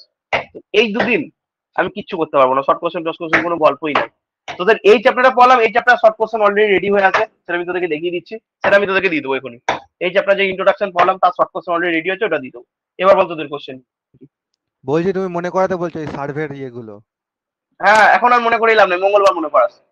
আমি বললাম 5টা করে ক্লাস আছে, আজকে 5টা ক্লাস আছে, কালকে 5টা ক্লাস আছে। আর তো বলছি আমি মঙ্গলবার বললে পড়াবেন না? মঙ্গলবার পড়াবো না বলেই তো আজকে দেখা দিলাম। আর বলছি যে বুঝতে পারলি? তোমার এই যে আরসিসির যেই ফার্স্টে একটা হ্যান্ড রিটেন নোটস ছিল না, ওইটা হ্যাঁ, একটু পিডিএফটা দাও না গো। ওটার পিডিএফ হ্যান্ড রিটেন নোট দিয়ে দিয়েছে তো। আরে দিয়ে দিয়ে দিয়েছি। দিয়েছে, বাট ওগুলো ওগুলো দাগানো আছে, মানে তুমি যে সার্ভে যেরকম একটা ফ্রেশ পিডিএফটা দিয়েছিলে না, এটা তুমি ক্লাস ওয়ার্কে যে দাগিয়ে দাগিয়ে দিয়েছিলে ওরকম আছে, মানে প্রিন্ট করতে অসুবিধা হয়ে যাচ্ছে। আমি সার্ভেটা যেমন প্রিন্ট করেছিলাম। দিয়ে দেবো, ঠিক আছে। দিয়ে দেবো। ঠিক আছে, চলো, আর কারো কোনো বক্তব্য? তা কালকে অঙ্ক করাবে না? কালকে অঙ্কতে ঢুকতে পারবো না, মনে হয় থিওরি জাস্ট চাচ্ছে ঢুকবো, যে একটা জাস্ট মানে অ্যাজাম্পশন লিমিটেড মেথড মনে হয় ঢুকতে পারবো। অনেক কিছু আছে না জিনিসগুলো, কালকে দিবি কোডে কত কালকে তো জিনিস লাগবে, কালকে সেম দিবি টাইম তো কোড আরম্ভ হয়ে যাবে, কোডটা নিয়ে বসবি আর বল, পরের দিন থেকে অঙ্ক স্টার্ট হয়ে যাবে, বুধবারে অঙ্ক ঢুকে যাবো। আর কালকে তো সকালবেলায় তো। কালকে সকালবেলা 7:30 আবার। ঠিক আছে। আর কারো কোনো বক্তব্য আছে তো বল। কি রে, আছে বক্তব্য? না হলে বল, ঘুমাবো গা, ঘুম আসছে খুব, বল তাড়াতাড়ি বল। এরপরে তাহলে কবে হচ্ছে ডেট? কালকে কালকে 7:30। ও ঠিক আছে। মঙ্গলবারে ক্লাসটা আজকে নিয়ে নিলাম, আর যেটা শুক্রবারে মিস হয়েছে সেটা কালকে নিচ্ছি। বোঝা যাচ্ছে? বোঝা যাচ্ছে না? আশা করছি বোঝা যাচ্ছে। হ্যাঁ ঠিক আছে, বুঝাচ্ছি। বুধবারে যেমন অ্যাজ ইউজুয়াল শিডিউল যেমন আছে, শুক্রবার যা শিডিউল আছে সেটাই। ঠিক আছে, চলো অফ হলাম। ভালো করে দিনটা কাটাও, পড়াশোনা পারলে একটু পড়ো। ঠিক আছে, একটু পারলে हेलो सर। পড়াশোনাটাও করো। Hello sir. হ্যাঁ বল, তাড়াতাড়ি বল। सर सर जो ये शुक्रवार का जो ये क्लास है वो सर आपके ये सोमवार को लेंगे क्या? হ্যাঁ, কালকে, কালকে নেবো, এটাই বললাম এতক্ষণ ধরে। ঠিক আছে, আর কারো কোনো বক্তব্য নেই তো? ঠিক আছে, চল ভালো করে না পড়াশোনা দাদা, করছো। হ্যাঁ, আসলাম। By, thank you. ওয়েলকাম।